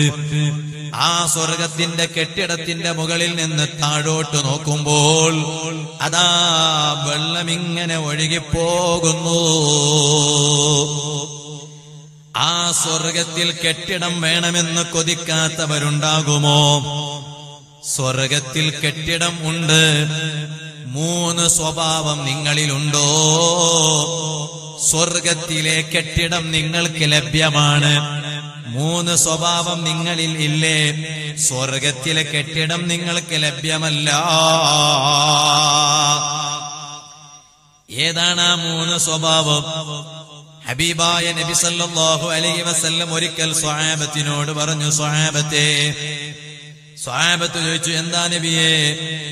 അപ്പ നബി സല്ലല്ലാഹു അലൈഹി വസല്ലം തങ്ങൾ പറഞ്ഞു, ഞാനതാ സ്വർഗത്തിൽ ഒരു കെട്ടിടം കണ്ടു സ്വഹാബത്തെ. ആ കെട്ടിടത്തിന്റെ പ്രത്യേകത എന്താണെന്നറിയാമോ? അതാ പുറത്തു നിന്ന് നോക്കിയാൽ അതിന്റെ ഉൾഭാഗം കാണുകയാണ്, അകത്തു നിന്ന് നോക്കിയാലോ അതിന്റെ പുറം ഭാഗം കാണുകയാണ്. നല്ല പ്രകാശമുള്ള തെളിച്ചമുള്ള ഒരു കേന്ദ്രമാണ് ആ കെട്ടിടം. ആ കെട്ടിടം ആർക്കുള്ളതാണ് നബിയെ എന്ന് നബി സല്ലല്ലാഹു അലൈഹി വസല്ലമ തങ്ങൾ സ്വഹാബത്തിനോട് ചോദിച്ചപ്പോൾ സ്വഹാബത്ത് നബി സല്ലല്ലാഹു അലൈഹി വസല്ലമ തങ്ങളോട് ചോദിച്ചപ്പോൾ നബി സല്ലല്ലാഹു അലൈഹി വസല്ലം പറയുകയാണ്, 3 സ്വഭാവമുള്ളവർക്കാണ് സ്വർഗത്തിലെ ആ കെട്ടിടമുള്ളത്. ഏതാണ് ആ 3 സ്വഭാവം? ഒന്നാമതായി നബി സല്ലല്ലാഹു അലൈഹി വസല്ലം പറയാണ്, ലിമൻ അലാനൽ കലാം, ഓ നല്ല മഴമായ സംസാരം സംസാരിക്കുന്നവർ. തൊട്ടതിനും പിടിച്ചതിനൊക്കെ പരപ്പാടിയാവാൻ പാടില്ല. പരപ്പാടി എന്ന് പറഞ്ഞാൽ എന്തറിയോ? ദേഷ്യം വരുന്ന ആൾക്ക് പറയുന്ന വാക്കാണ് ഈ പരപ്പാടി എന്ന് പറയുന്നത്. കേരളത്തിലൊരു സ്ഥലത്തിന്റെ പേരാണ്. ചില ആളുകളുണ്ട് വെറുതെയും ദേഷ്യം വരിക, അങ്ങനെ ആകാൻ പാടില്ല. എന്നാൽ ദേഷ്യം വരേണ്ട വിഷയത്തിന് ദേഷ്യം വരും വേണം. ദേഷ്യം വരേണ്ട വിഷയത്തിന് ദേഷ്യം വന്നില്ല എന്ന് കണ്ടാൽ അവൻ മങ്കിയാണെന്നാ പറഞ്ഞത് ഷാഫി ഇമാം, കൊരങ്ങനാണ്. ഇപ്പൊ ഭാര്യ ഭർത്താവല്ലാത്ത വേറൊരു അന്യപുരുഷന്റെ കൈയും പിടിച്ച് ഷേക്കാൻഡ് ചെയ്യാണ്. ഷേക്കാൻഡ് ചെയ്യുമ്പോ ഭർത്താവ് ഇങ്ങനെ നോക്കിയിട്ട് ചിരിക്കുക. ദേഷ്യം വരാൻ പാടില്ല, ഞാൻ ദേഷ്യം വരൂല. ഇവൻ കൊരങ്ങനെന്നാ ഷാഫി ഇമാം പറഞ്ഞത്. തെറ്റ് കാണുന്ന സമയത്ത് ദേഷ്യം പ്രകടിപ്പിക്കണം. അപ്പൊ ഞാൻ പറഞ്ഞു വന്നത്, ഈ കെട്ടിടം ഒരാൾക്ക് സ്വർഗത്തിൽ എത്തണമെങ്കിൽ നല്ല മയമായ സംസാരം. സുബ്ഹാനല്ലാഹ്, ബാപ്പാനോടും ഉമ്മാനോടും മക്കള് നല്ല മയമായി സംസാരിക്കണം. ദേഷ്യത്തിൽ സംസാരിച്ചുകൂടാ, നല്ല മയമായി സംസാരിക്കണം. ബാപ്പാനെ ബഹുമാനിക്കണം, ഉമ്മാനെ ബഹുമാനിക്കണം. ചെറുപ്പക്കാരെ, ഒരിക്കലും നിങ്ങളുടെ ആരോഗ്യം കാരണം ഉമ്മാന്റെ മനസ്സ് വേദനിപ്പിക്കരുത്, ബാപ്പാന്റെ മനസ്സ് വേദനിപ്പിക്കരുത്. അത് ചിലപ്പോ ഭാര്യന്റെ വർത്താനം കേട്ടിട്ടായിരുന്നാലും ശരി. ഒരിക്കലും ഭാര്യമാരുടെ വാക്ക് കേട്ട് ഉമ്മാന്റെ മനസ്സ് വേദനിപ്പിച്ചുകൂടാ, ബാപ്പാന്റെ മനസ്സ് വേദനിച്ചുകൂടാ. മൂപ്പർ സ്റ്റേജിൽ ഇരിക്കേണ്ട ആളാ ആണോ? എന്നാ പിന്നെ ഞാൻ വിളിച്ചാൽ മൂപ്പർ ഏതാനും സ്റ്റേജിലേക്ക് വരുമെന്ന് ഉറപ്പാ. എന്നാ ബിസ്മില്ലാഹിർ റഹ്മാനിർ റഹീം, അല്ലാഹു ബറക്കത്തെ. അങ്ങനെ സ്റ്റേജിലിരിക്കേണ്ട ഒരുപാട് പേര് സദസ്സിൽ വേറെ ഉണ്ട്. എല്ലാരും കൂടി സ്റ്റേജിലിരുന്നാ പിന്നെ സദസ്സിലിരിക്കാൻ ആരും ഉണ്ടാവില്ല. അള്ളാഹു ഇവർക്ക് ബർക്കത്ത് ചെയ്യട്ടെ.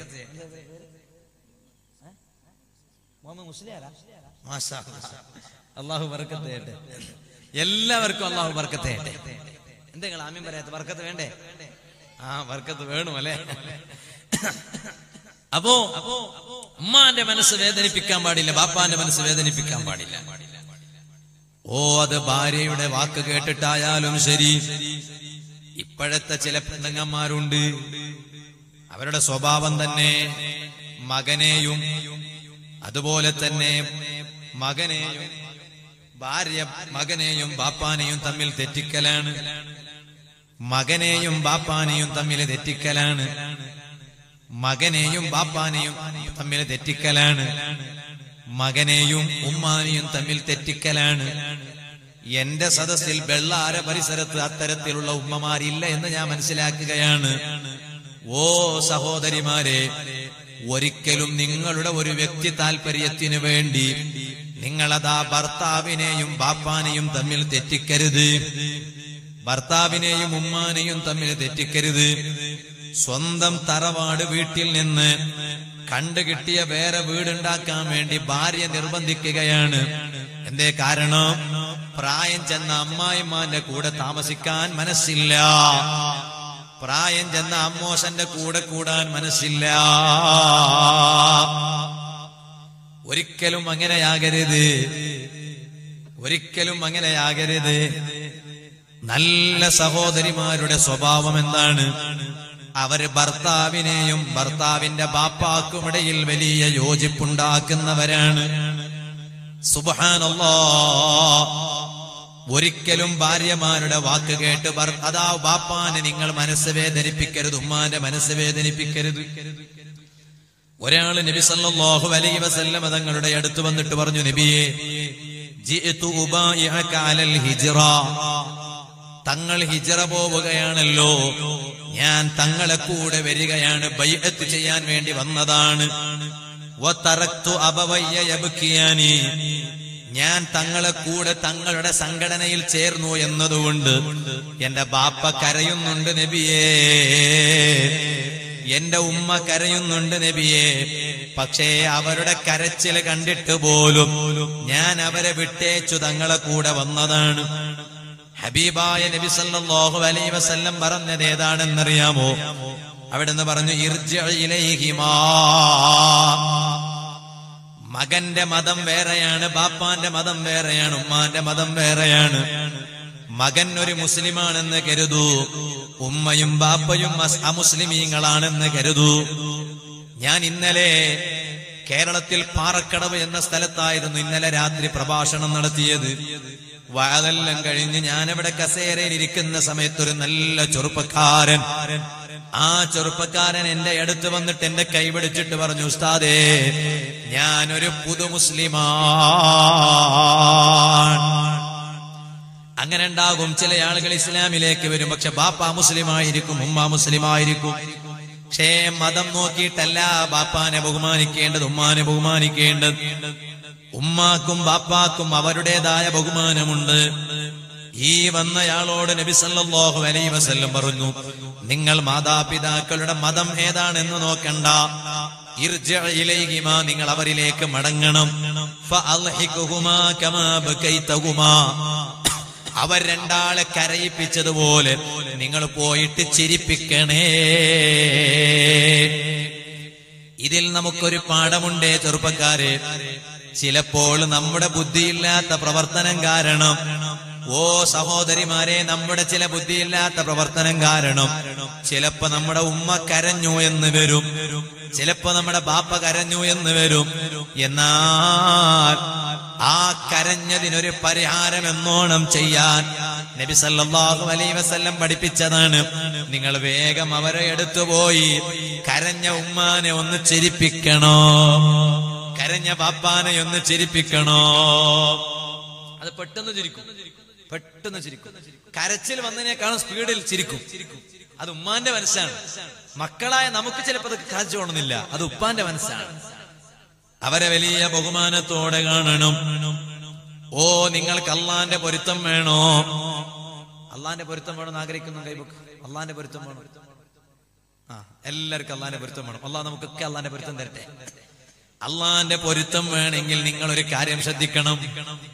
വെറുതെ പൊരുത്തം വേണമെന്ന് ചോദിച്ചപ്പോഴേക്ക് കൈപൊക്കിയത് കൊണ്ട് മാത്രം പൊരുത്തം കിട്ടൂല. അള്ളാന്റെ പൊരുത്തം വേണോ? രണ്ടാളെ പൊരുത്തം കിട്ടണം. ആ രണ്ടാളെ പൊരുത്തം കിട്ടിയാലേ അള്ളാന്റെ പൊരുത്തം കിട്ടൂ. അവരുടെ പൊരുത്തം കിട്ടിയില്ലെങ്കിൽ അള്ളാന്റെ പൊരുത്തം കിട്ടൂല. ആരാണ് ആ രണ്ടുപേര്? നബി സല്ലല്ലാഹു അലൈഹി വസല്ലം പറഞ്ഞില്ലേ, റിളല്ലാഹി ഫീ റിളൽ വാലിദൈനി വസഖതുല്ലാഹി ഫീ സഖതിൽ വാലിദൈൻ. അള്ളാന്റെ പൊരുത്തം വേണമെങ്കിൽ മാതാപിതാക്കളെ പൊരുത്തം കിട്ടിയിരിക്കണം. അള്ളാന്റെ വെറുപ്പോ മാതാപിതാക്കളുടെ വെറുപ്പുണ്ടെങ്കിൽ അള്ളാന്റെ വെറുപ്പ് കിട്ടിപ്പോയി. അതുകൊണ്ട് വളരെ ഗൗരവത്തിൽ അതങ്ങ് ശ്രദ്ധിക്കണോ.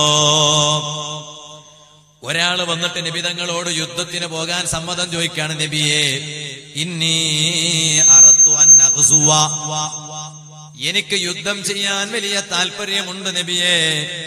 വഖദ് ജിഇതു അസ്തശീറുക, ഞാൻ തങ്ങളോട് ചർച്ച ചെയ്യാൻ വേണ്ടി വന്നതാണ്, സമ്മതം ചോദിക്കാൻ വേണ്ടി വന്നതാണ്. ഖാല, അപ്പ നബി സല്ലല്ലാഹു അലൈഹി വസല്ലം ചോദിച്ചു, അല്ല മനുഷ്യ, ഹല്ലക ഉമ്മുൻ, നിനക്ക് വീട്ടിൽ ഉമ്മ ജീവിച്ചിരിപ്പുണ്ടോ? ഖാല നഅം. അപ്പൊ ഈ വന്നയാള് പറഞ്ഞു, അതേ നബിയെ, ഉമ്മ ജീവിച്ചിരിപ്പുണ്ട്. എന്നാൽ ഫൽസിംഹാ, നീ ഉമ്മാന്റെ കൂടെ കൂടിക്കോ. ഫഇന്നൽ ജന്നത തഹത റിജ്ലൈഹാ, ഉമ്മാന്റെ കാലിന്റെ ചുവട്ടിലാണ് സ്വർഗമുള്ളത്.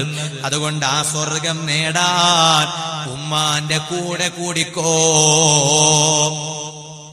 യുദ്ധം ചെയ്യാൻ താല്പര്യമുണ്ടെന്ന് പറഞ്ഞ് സമ്മതം ചോദിച്ചു വന്നയാളോട് ഉമ്മാന്റെ കൂടെ കൂടാനാണ് നബി സല്ലല്ലാഹു അലൈഹി വസല്ലം പറഞ്ഞതെങ്കിൽ അത് സ്വർഗം നേടാനുള്ള വഴിയാണെന്ന് നബി സല്ലല്ലാഹു അലൈഹി വസല്ലം സൂചിപ്പിച്ചുവെങ്കിൽ ആ ഉമ്മാന്റെ മഹത്വം പറയേണ്ടതുണ്ടോ? ആ ബാപ്പാന്റെ മഹത്വം പറയേണ്ടതുണ്ടോ? അതുകൊണ്ടാണ് രണ്ട് തെറ്റുകളുണ്ട്, ശ്രദ്ധിക്കണം. ചില തെറ്റുകൾ ചെയ്താൽ ആ തെറ്റിനുള്ള ശിക്ഷ ദുനിയാവിലില്ല, അത് അല്ലാഹു തആല ആഖിറത്തിൽ വെച്ചിരിക്കുകയാണ്. അതുകൊണ്ടാണ് ഖുർആൻ പറഞ്ഞത്, ഓ ജനങ്ങളെ, നിങ്ങൾ ഇവിടെ അല്ലാഹനെ ധിക്കരിച്ച് ജീവിക്കുന്നത് കാരണം അല്ലാഹ് നിങ്ങൾക്ക് ദുനിയാവിൽ ശിക്ഷ തരാതിരിക്കുമ്പോ അല്ലാഹ് നിങ്ങൾ ചെയ്ത പാപങ്ങളെല്ലാം മറന്നുപോയി എന്ന് നിങ്ങൾ തെറ്റിദ്ധരിക്കണ്ട. അല്ലാഹ് ഇവിടെ നിങ്ങൾക്ക് ശിക്ഷ തന്നില്ല എന്നേയുള്ളൂ. അതേ സമയം ശിക്ഷ തരാൻ പോകുന്നൊരു കേന്ദ്രമുണ്ട്, അത് പരലോകമാണ്. ആ പരലോകത്തിൽ അല്ലാഹുവിന്റെ ശിക്ഷ നിങ്ങളെ കാത്തിരിക്കുകയാണ്. ചില തെറ്റുകൾക്ക് ശിക്ഷ ലഭിക്കുന്നത് ആഖിറത്തിലാണ്, ദുനിയാവിലില്ല. അതേ സമയത്ത് ചെറുപ്പക്കാരെ, സഹോദരിമാരെ, രണ്ട് തെറ്റുകളുണ്ട് കേട്ടോ. ആ രണ്ട് തെറ്റുകൾക്ക് ദുനിയാവിൽ തന്നെ അല്ലാഹ് ശിക്ഷ തരുന്നു എന്ന് നേതാവായ നബി സല്ലല്ലാഹു അലൈഹി വസല്ലം പഠിപ്പിക്കുകയാണ്. ആ രണ്ട് തെറ്റുകൾ ജീവിതത്തിൽ വരാതെ ഓരോ ചെറുപ്പക്കാരനും ചെറുപ്പക്കാരികളും ശ്രദ്ധിക്കേണ്ടതാണ്. ഏതാണ് ആ രണ്ട് തെറ്റുകൾ? ഒന്ന്, നബി സല്ലല്ലാഹു അലൈഹി വസല്ലം പറയാണ്, ഇസ്നാനി, രണ്ട് തെറ്റുകളുണ്ട്, യുഅജ്ജിലുഹുമല്ലാഹു ഫിദ്ദുനിയാ, അതിനുള്ള ശിക്ഷകൾ അല്ലാഹ് ദുനിയാവിൽ തന്നെ തരികയാണ്.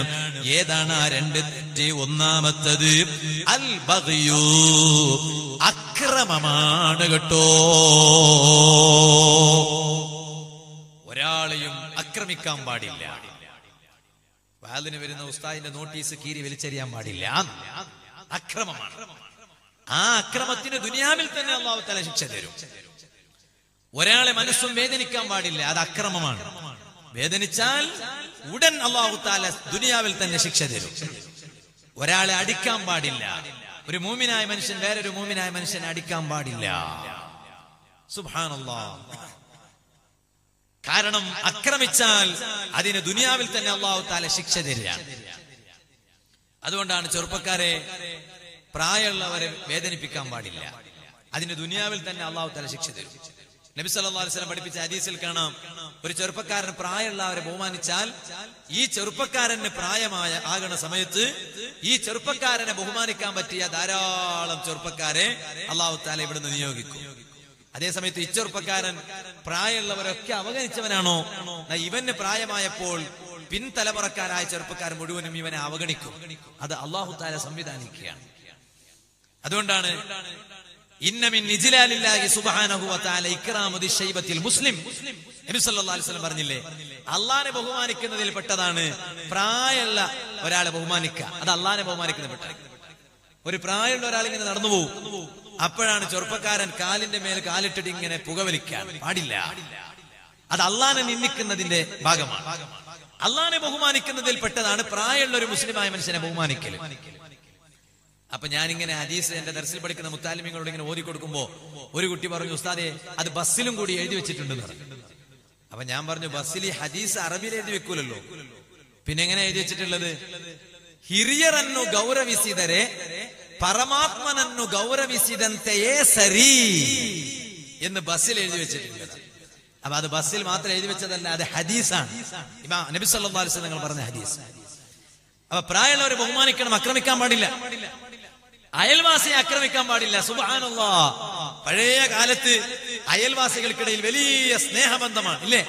നബി സല്ലല്ലാഹു അലൈഹി വസല്ലം പറഞ്ഞു, ഇദാ തബഖ്തുമുൽ ലഹമ ഫഅക്സിർ മാഅഹ.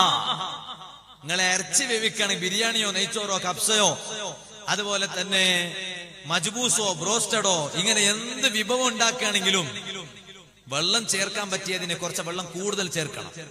എന്തിന് വെള്ളം കൂടുതൽ ചേർക്കുന്നത്? എന്തിനാ? അത് അയൽവാസികൾക്കും കൂടി കൊടുക്കാനാണ്. എന്നാൽ അത് അയൽവാസികൾക്കും കൂടി കൊടുക്കാൻ കഴിയും എന്ന് നബി സല്ലല്ലാഹു അലൈഹി വസല്ലം പഠിപ്പിച്ചു. നിങ്ങൾ ഭക്ഷണം ഉണ്ടാക്കിയാൽ കുറച്ചും കൂടി വെള്ളം ചേർത്തിട്ട് അയൽവാസികൾക്ക് കൊടുക്കണം എന്ന് നബി സല്ലല്ലാഹു അലൈഹി വസല്ലം. ഇന്ന് അയൽവാസി പട്ടിണി കിടക്കുന്നുണ്ടാവും, അത് ശ്രദ്ധിക്കാനില്ല. അയൽവാസിയെ സന്തോഷിപ്പിക്കാൻ മനസ്സ് വരുന്നില്ല. പിന്നെ എത്ര കണ്ട് അയൽവാസിയെ വേദനിപ്പിക്കാൻ കഴിയുമോ അത്ര കണ്ട് സന്തോഷം. കറണ്ട് പോയാൽ ഉടൻ തന്നെ നോക്കുന്നത് തന്നെ അപ്പുറത്തുള്ള വീട്ടിലേക്കോ ഇപ്പുറത്തുള്ള വീട്ടിലേക്കോ ആണ്. എന്താ കാരണം? ഇവിടെ മാത്രം കറണ്ട് പോയതാണോ, അല്ല അവിടെ പോയോ ഇവിടെ പോയോ എന്നാണ്. അപ്പൊ അവിടെ കറണ്ട് പോയതായി കണ്ടാൽ മനസ്സിന് വലിയ സമാധാനം. എന്താ കാരണം? ഇവിടെ കറണ്ട് പോയതിന്റെ പേരിൽ സങ്കടമല്ല, അവിടെ കൂടി പോയല്ലോ അതിന്റെ പേരിൽ സങ്കട. അതേ സമയത്ത് ഇവിടെ കറണ്ട് പോയിട്ടുണ്ട്, അപ്പുറത്ത് നോക്കുമ്പോ ചിലപ്പോ അത് ഇൻവേർട്ടർ ആയിരിക്കും.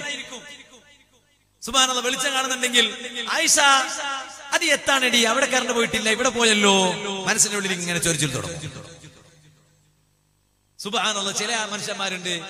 ഞാനിപ്പോ അടുത്തൊരു സ്ഥലത്ത് വേദന പോയപ്പോ ആ ഭക്ഷണം കഴിക്കാൻ ഒരു വീട്ടിലേക്ക് പോകുമ്പോ വണ്ടി കുറെ ദൂരെ നിർത്തിയിട്ടാണ് വീട്ടിലേക്ക് പോയത് ഭക്ഷണം കഴിക്കാൻ വേണ്ടി. സ്ഥലത്തിന്റെ പേര് ഞാൻ പറയില്ല, അവരും കൂടി വേദന കേൾക്കട്ടെ, ലൈവായിട്ടുണ്ടല്ലോ ഇവിടെ.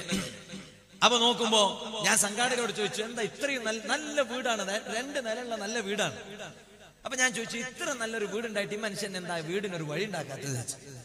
അപ്പോ സംഘാടകർ പറയാണ്, ഉസ്താദേ അത് ഇയാൾക്ക് താല്പര്യമില്ലാഞ്ഞിട്ടല്ല, ഇപ്പുറത്തുള്ള അയൽവാസികൾ സ്ഥലം കൊടുക്കുന്നില്ല എന്നാണ്.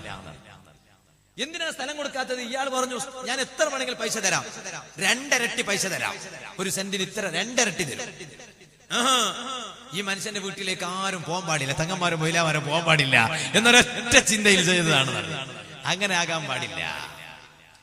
അതുകൊണ്ടാണ് നബി സല്ലല്ലാഹു അലൈഹി വസല്ലം പറഞ്ഞു, അവ്വലു ഖസ്മൈനി യൗമൽ ഖിയാമ, അയൽവാസികൾ തമ്മിൽ തെറ്റിയിട്ടുണ്ടെങ്കിൽ നന്നാകണേ. ഖിയാമത്ത് നാളിൽ ആദ്യമായി വരുന്ന 2 പ്രതികൾ ആരാണ്? കള്ളനും പോലീസും അല്ല. ഖിയാമത്ത് നാളിൽ ആദ്യമായിട്ട് അള്ളാന്റെ കോടതിയിൽ വരുന്ന 2 പ്രതികൾ ആരാണ്? ജാറാനി, 2 അയൽവാസികൾ, ദുനിയാവിൽ തമ്മിൽ പിണങ്ങി നിന്നിരുന്ന 2 അയൽവാസികളാണ്. അതാ പരലോകത്ത് ഖിയാമത്ത് നാളിൽ ആദ്യം വരുന്ന 2 അതാ പ്രതികൾ കേട്ടോ. ഇരിക്കട്ടെ, ഞാൻ പറഞ്ഞത് അക്രമം അത് ചെയ്യാൻ പാടില്ല. ഒരു മുസ്ലിം വേറെ ഒരു മുസ്ലിമിനെ ആക്രമിക്കാൻ പാടില്ല. സംഘടന വേറെയായാലും സാരമില്ല, അതിന്റെ പേരിൽ ആക്രമിക്കാൻ പാടില്ല. ഒരു നാട്ടിൽ ഒന്നിലധികം സംഘടനകൾ ഉണ്ടാകുന്നതിന് നല്ലത് തന്നെയാണ്. സുന്നത്ത് ജമാഅത്തിന്റെ സംഘടനകൾ എത്ര കണ്ടു കൂടുന്നുണ്ടോ നല്ലത് തന്നെയാണ്. കാരണം ഓരോ പ്ലാറ്റ്ഫോമുകൾ കൂടുന്നു എന്നാണ് അതിന്റെ അർത്ഥം. കേരളത്തിലേക്ക് ട്രെയിനിൽ പോകുമ്പോ പ്ലാറ്റ്ഫോം കുറച്ചും കൂടി കൂടുതൽ വേണമെന്ന് ചിന്തിക്കും. പ്ലാറ്റ്ഫോം എത്ര കൂടിയാലും കുറവ് വരൂല. കാരണം അത്ര കണ്ട് ട്രെയിനുകൾക്ക് യാത്ര ചെയ്യാൻ കഴിയും, നമ്മളെപ്പോലെയുള്ള പാസഞ്ചർമാർക്ക് യാത്ര ചെയ്യാൻ കഴിയും. ഇതുപോലെ ദീനിന് വേണ്ടി ഖിദ്മത്ത് ചെയ്യാനുള്ള പ്ലാറ്റ്ഫോമാണ് സംഘടനകൾ. പരസ്പരം ഗീബത്ത് പറയാനുള്ളതല്ല, നമീമത്ത് പറയാനുള്ളതല്ല, ഫിത്നയുണ്ടാക്കാനുള്ളതല്ല, ഫസാദുണ്ടാക്കാനുള്ളതല്ല. ഓ മഹല്ല് ഭാരവാഹികളെ, ശരിക്കും ശ്രദ്ധിച്ചോ.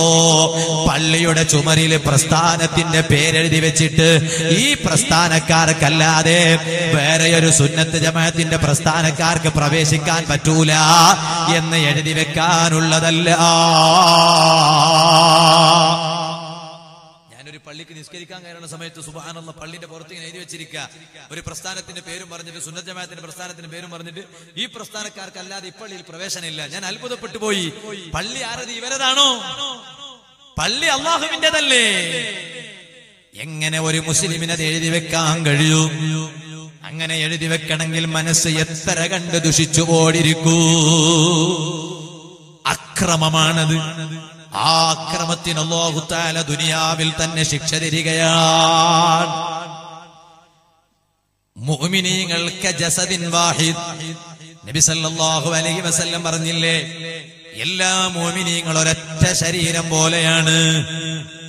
ഇതിസ്തകഉലുൻ, ശരീരത്തിന്റെ ഒരു അവയവത്തിന് വേദന വന്നാൽ തദാഅലഹു സായിറുൽ ജസദി, ശരീരത്തിന്റെ മറ്റു അവയവങ്ങൾ ചികിത്സിക്കുകയാണ്. നിങ്ങളൊന്ന് ചിന്തിച്ചു നോക്ക്. നിങ്ങൾ രാത്രി കിടന്നുറങ്ങുന്ന സമയത്ത് തലവേദനയായി. തലവേദന ആയപ്പോ തല പറയോ തലക്കല്ലേ വേദനയാണത്? കൈ പറയോ തലക്കല്ലേ വേദനയാണത്? തല ഉറങ്ങണ്ട, കൈയാകുന്ന ഞാൻ ഉറങ്ങിക്കോട്ടെ. ഇല്ല, തലവേദന ആയപ്പോ കൈയിനും ഉറക്കില്ല, കാലിനും ഉറക്കില്ല, ശരീരമാസകലം ഉറക്കില്ല. പിന്നെ തലവേദന ആയപ്പോ കൈ ശേഖരിച്ചു കൊടുക്കുകയാണ് തലയോട്, കാല് ശേഖരിച്ചു കൊടുക്കുകയാണ്. എങ്ങനെയാ ശേഖരിച്ചു കൊടുക്കുന്നത്? കിടന്ന സമയത്ത് ആ തലവേദനിച്ചത്. അപ്പൊ മെല്ലെ അവിടെ എണീറ്റിരുന്നു. അലമാരയിലുണ്ട് എന്തുണ്ട്? ജണ്ടു ബോംബുണ്ട്, ടൈഗർ ബോംബ്, വിക്സ് ഉണ്ട്. എന്നാ അങ്ങോട്ട് പോണെങ്കിൽ കാല് ശേഖരിക്കണം. കാല് ശേഖരിച്ചു. ടൈഗർ ബോംബ് എന്നത് അങ്ങനെ തലവേദന ആവുമ്പോ വിക്സ് ഒക്കെ പുരട്ടാനുള്ളതാ. നാളെ ഒരു സ്ഥലത്ത് വേദന പോയപ്പോ പറഞ്ഞു, ഉസ്താദ് ഇവിടെ കല്യാണത്തിന്റെ പേരിൽ ചില ചെറുപ്പക്കാര് പേക്കൂത്ത് നടത്തുന്നു. ആ കൂട്ടത്തിലൊരു പേക്കൂത്താണ് പുതിയാപ്പിളന്റെ അടിവസ്ത്രത്തിന് ജണ്ടു ബോംബ് പുരട്ടി കൊടുക്കാണ്. ഇന്നാലില്ലായ്മ ഇന്നായി രാജീവ്. ഇങ്ങനുണ്ടോ ഒരു ലോകം? എന്തെല്ലാം പരിഷ്കാരങ്ങളാണ് കല്യാണത്തിന്റെ പേരിൽ, എന്തെല്ലാം തോന്നിവാസങ്ങളാണ് കല്യാണത്തിന്റെ പേരിൽ. വേറൊരു ചങ്ങാതി പറഞ്ഞു, ഉസ്താദെ നമ്മുടെ നാട്ടിലെ പുതിയാപ്പിളന്റെ കഴുത്തിൽ മാല വെച്ച് കൊടുത്തു എന്ന്. അപ്പൊ ഞാൻ പറഞ്ഞത് എന്റെ നാട്ടിലെ കളസയിലും ഉണ്ട് മാല വെച്ച് കൊടുക്കണം, നിങ്ങളുടെ നാട്ടിൽ മാത്രമല്ല. അപ്പൊ ഇവൻ പറഞ്ഞു, ഉസ്താദ് ഇത് പൂമാലല്ലേ? അതെ, ഇത് ഇഷ്ടിക മാലയാണെന്ന്. സുബ്ഹാനല്ലാഹ്. ഇപ്പൊ ചില ചെറുപ്പക്കാർ കല്യാണം കഴിക്കാൻ തന്നെ മനസ്സ് കാണിക്കുന്നില്ല. എന്താ കാരണം? ഭാര്യ വേണമെന്ന് കൊതിക്കാഞ്ഞിട്ടല്ല, കൂട്ടുകാരുടെ ഈ കോപ്രാട്ടി സഹിക്കാൻ കഴിയാഞ്ഞിട്ടാണ്. അപ്പൊ എല്ലാ ചെറുപ്പക്കാരും മനസ്സിലാക്കണം, കൂട്ടുകാർ നല്ല കൂട്ടുകാരായിരിക്കണം.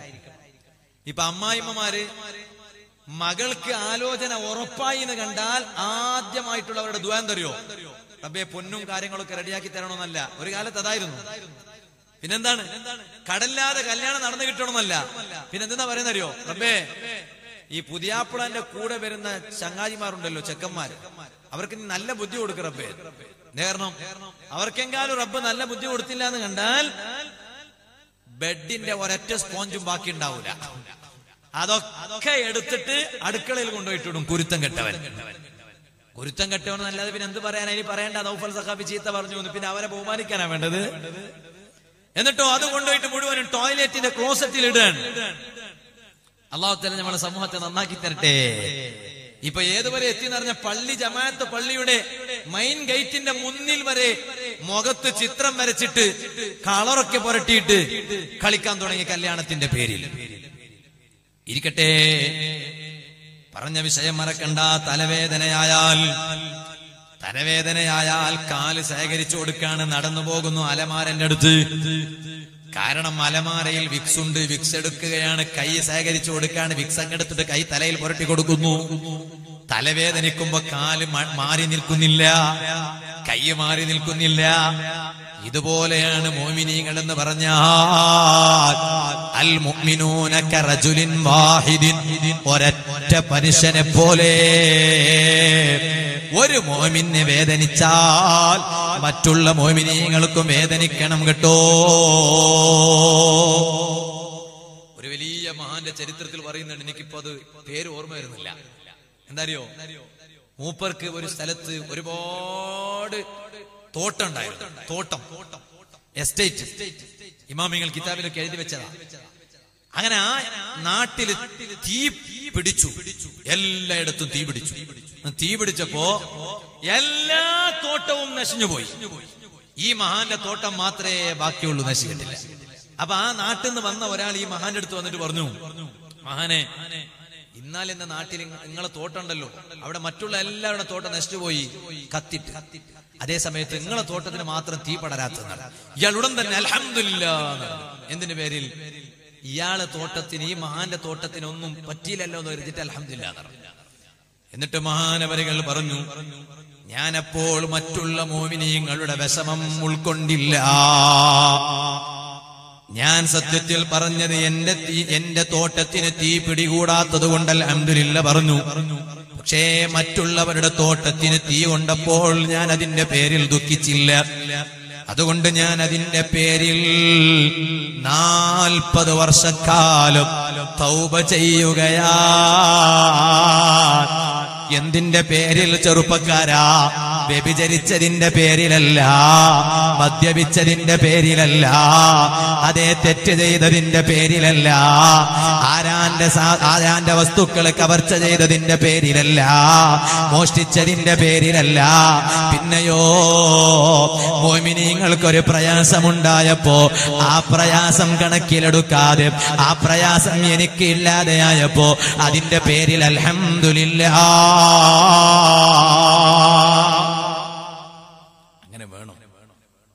ആ മനസ്സുകൊണ്ടാണ് നമ്മുടെ നേതൃത്വം ഉയർന്ന സ്ഥാനത്തെത്തിയത്. ശൈഖുനാ സുൽത്താനുൽ ഉലമാ കാന്തപുരം ഉസ്താദ് അല്ലാഹു ആഫിയത്തുള്ള ദീർഘായുസ്സ് കൊടുക്കട്ടെ. മർക്കസ് ഇത്രയും വലിയ സ്ഥാനത്തേക്ക് എത്താനുള്ള കാരണം ഉസ്താദിന്റെ അധ്വാനം മാത്രമല്ല. അധ്വാനം ആരെല്ലാം അധ്വാനിക്കുന്നു? അധ്വാനം മാത്രമല്ല, മനസ്സാണ്. ഇന്ന മിൻ ഖിയാരിക്കും അഹ്സനുക്കും അഖ്ലാഖ. നിങ്ങളിൽ ഏറ്റവും നല്ലവൻ ആരാരെയോ ധാരാളം നിസ്കരിക്കുന്നവനല്ല. കാരണം നിസ്കരിക്കുന്ന മനുഷ്യന്റെ മനസ്സിന് ഭയങ്കര പോക്ക. അതുകൊണ്ട് നിങ്ങൾ കണ്ടില്ലേ, പഴയ കാലം പോലെയല്ല, ഇന്ന് ഇബാദത്ത് കൂടുതലാണ്. നിങ്ങൾക്ക് ആർക്കെങ്കിലും വിയോജിപ്പുണ്ടെങ്കിൽ ഒരു എഴുത്ത് തരാം, ഞാനത് സ്വീകരിക്കും. ഞാൻ പറയുന്ന കാര്യത്തിനോട് ഇന്ന് ഇബാദത്ത് കൂടുതലാ. ഈ കഴിഞ്ഞ മുഹറം 10 ബെള്ളാരെ പരിസരത്തിൽ എത്ര ഉമ്മമാരാണ് 1000 തവണ ഖുൽ ഹുവല്ലാഹു അഹദ് ഓതിയത്? പഴയ കാലത്തുണ്ടാവുമോ? ചിലപ്പോ അത് ഇന്ന് വാട്സപ്പുകളിലൂടെ ഈ കാര്യങ്ങളൊക്കെ അറിയാൻ കഴിയുന്നു. ഖുൽ ഹുവല്ലാഹു അഹദ് ഓതി 1000 തവണ. എത്ര ഉമ്മമാർ എന്നെ വിളിച്ചിട്ട് സന്തോഷം പറഞ്ഞു, ഉസ്താദെ തൗഫീക്ക് കിട്ടിയതിന്റെ പേരിൽ സന്തോഷം പറഞ്ഞ അത് കബൂൽ ചെയ്യാൻ വേണ്ടി ദുആ ചെയ്യണേ. ബാലിന്റെ സദസ്സിൽ വരുന്ന ഉമ്മമാരെ വിളിച്ച് പറയാം. എന്നാൽ ഇന്നും പള്ളികളിൽ നിസ്കരിക്കാൻ എത്ര ആളാ? സുബഹി ജമാഅത്തിൽ എത്ര ആള് വരും? അല്ലേ? വരും. പഴയ കാലം പോലെയല്ല. എന്നാലോ എന്താ കാരണം? ഇബ്ലീസിന് പണി കുറഞ്ഞിട്ടിരിക്കുക. ഒരാളടുത്തേക്കും ഇബ്ലീസ് വരേണ്ട ആവശ്യമില്ല. ഇത് കാരണം അറിയോ? സ്വന്തം ചെയ്ത അമൽ അവൻ തന്നെ പൊളിച്ചു കളയാണ്. അതിനൊരു ചെറിയ ഉദാഹരണം പറയാം. മഗ്രിബ് ജമാഅത്തിന് പള്ളിയിൽ വന്നു, മഗ്രിബ് ജമാഅത്തായി നിസ്കരിച്ചു. ഞാൻ പറഞ്ഞതിനോട് വിയോജിപ്പുണ്ടെങ്കിൽ എഴുതി തരാട്ടോ, സ്വീകരിക്കാം. അങ്ങനെ മഗ്രിബ് ജമാഅത്തിന് പള്ളിയിൽ വന്നു, ജമാഅത്തായി നിസ്കരിച്ചു. നിസ്കാരം കഴിഞ്ഞു. പുറത്തു വന്നാലുണ്ട് ഒരു കയ്യും കെട്ടിയിട്ട് ഒരു മെഹഫിൽ, ഒരു സംഘം ഉണ്ട്. ഇങ്ങനെ ചുറ്റിങ്ങനെ നിൽക്കുക. എന്താ വർത്താനം? വർത്താനം അവിടുത്തെ വർത്താന. ആരാന ദൈവത്ത് വരാൻ തുടങ്ങി. എല്ലാം കഴിഞ്ഞു. അതോടുകൂടെ വാട്സാപ്പിൽ മെസ്സേജ് വന്നതൊക്കെ ഡിലീറ്റ് ചെയ്യും പോലെ ജീവിതത്തിൽ ഇവൻ മഗ്രിബ് നിസ്കരിച്ച ജമാഅത്തായി നിസ്കരിച്ച പ്രതിഫലമൊക്കെ അള്ളാഹു ഡിലീറ്റ് ചെയ്തു കഴിഞ്ഞു. എന്താ കാരണം? ഇവൻ ആരാന്റെ ദൈവത്ത് പറഞ്ഞു. ഡിലീറ്റ് അല്ല, പിന്നെ ഷെയർ ചെയ്തതാ. ഡിലീറ്റ് എന്ന് പറഞ്ഞാൽ പാടില്ലായ്മ ചെയ്യലല്ലേ, ഡിലീറ്റ് അല്ല, ഷെയർ അല്ലേ. എന്താ ഷെയർ എന്ന് പറഞ്ഞാൽ? ഞാൻ നിങ്ങളെ കുറ്റം പറഞ്ഞാൽ ഞാൻ നിസ്കരിച്ച നിസ്കാരത്തിന്റെ പ്രതിഫലം നിങ്ങളിലേക്ക് ഷെയറായി. അതിന് നമ്മൾ ഷെയർ ചെയ്യേണ്ട, അതൊക്കെ അള്ളാഹ് തന്നെ ഷെയർ ചെയ്തോളൂ. നമുക്ക് ആകെ പരിചയമുള്ള ഒരു ഷെയർ വാട്സപ്പിലെ ഷെയറാണ്. അതിനെ അറിയുന്നതും അറിയാത്തതും കിട്ടുന്നതും കിട്ടാത്തതും സത്യവും സത്യമല്ലാത്തതും ഒക്കെ ഷെയർ ചെയ്യാൻ ഇരിക്കട്ടെ. ഒരിക്കലും അങ്ങനെയാകാൻ പാടില്ല. അക്രമം എന്നത് ദുനിയാവിൽ തന്നെ അല്ലാഹ് ശിക്ഷിക്കുന്ന ഒരു തെറ്റാണ്. ഇനി രണ്ടാമത്തെ തെറ്റേതാണ്? നബി സല്ലല്ലാഹു അലൈഹി വസല്ലം പറഞ്ഞ വിഷയം മറക്കണ്ട. വഉഖൂഖുൽ വാലിദൈൻ, മാതാപിതാക്കളെ ധിക്കരിക്കൽ. ആ മാതാപിതാക്കളെ ധിക്കരിക്കുക എന്നത്, ഓ മക്കളെ, ഓ ഫ്രീക്കന്മാരെ, ദുനിയാവിൽ തന്നെ അല്ലാഹു തആല ശിക്ഷിക്കാൻ ഒരു കാരണമാണ്. അതുകൊണ്ടാണ് മുൻഗാമികളായ മഹാന്മാർ അവരുമ്മാനോട് വലിയ ബഹുമാനം കാണിച്ചവരാണ്. അബൂ ഹുറൈറ റളിയല്ലാഹു അൻഹുവിനെ നിങ്ങൾക്കറിയില്ലേ? കാന ഇദാ ദഖലൽ ബൈത, മഹാനവരുകൾ വീട്ടിൽ പ്രവേശിച്ചാൽ ഖാല ലി ഉമ്മിഹി, ആദ്യം കാണാൻ പോകുന്നത് ഉമ്മാനെയാണ് ആദ്യം കാണാൻ പോകുന്നത്. പലപ്പോഴും നമ്മുടെ വീട്ടിൽ വരുമ്പോ പ്രശ്നങ്ങൾ ഉണ്ടാകുന്നത് അങ്ങനെയാണ്. ഉമ്മാനെ കാണാൻ പോയപ്പോ ഭാര്യയ്ക്ക് സങ്കടം, ഭാര്യനെ കാണാൻ പോയപ്പോ ഉമ്മാക്ക് സങ്കടം. ഭാര്യമാരോട് ഞാൻ പറയട്ടെ, വീട്ടിൽ ഭർത്താക്കന്മാരെത്തിയാൽ ആദ്യം ഉമ്മാനെ കാണാൻ വന്നാൽ നിങ്ങൾക്കൊരു സങ്കടവും ഉണ്ടാകരുത്, നിങ്ങൾക്കൊരു സങ്കടവും ഉണ്ടാകരുത്. കാരണം അത് സ്വഹാബത്ത് പഠിപ്പിച്ചതാണ്.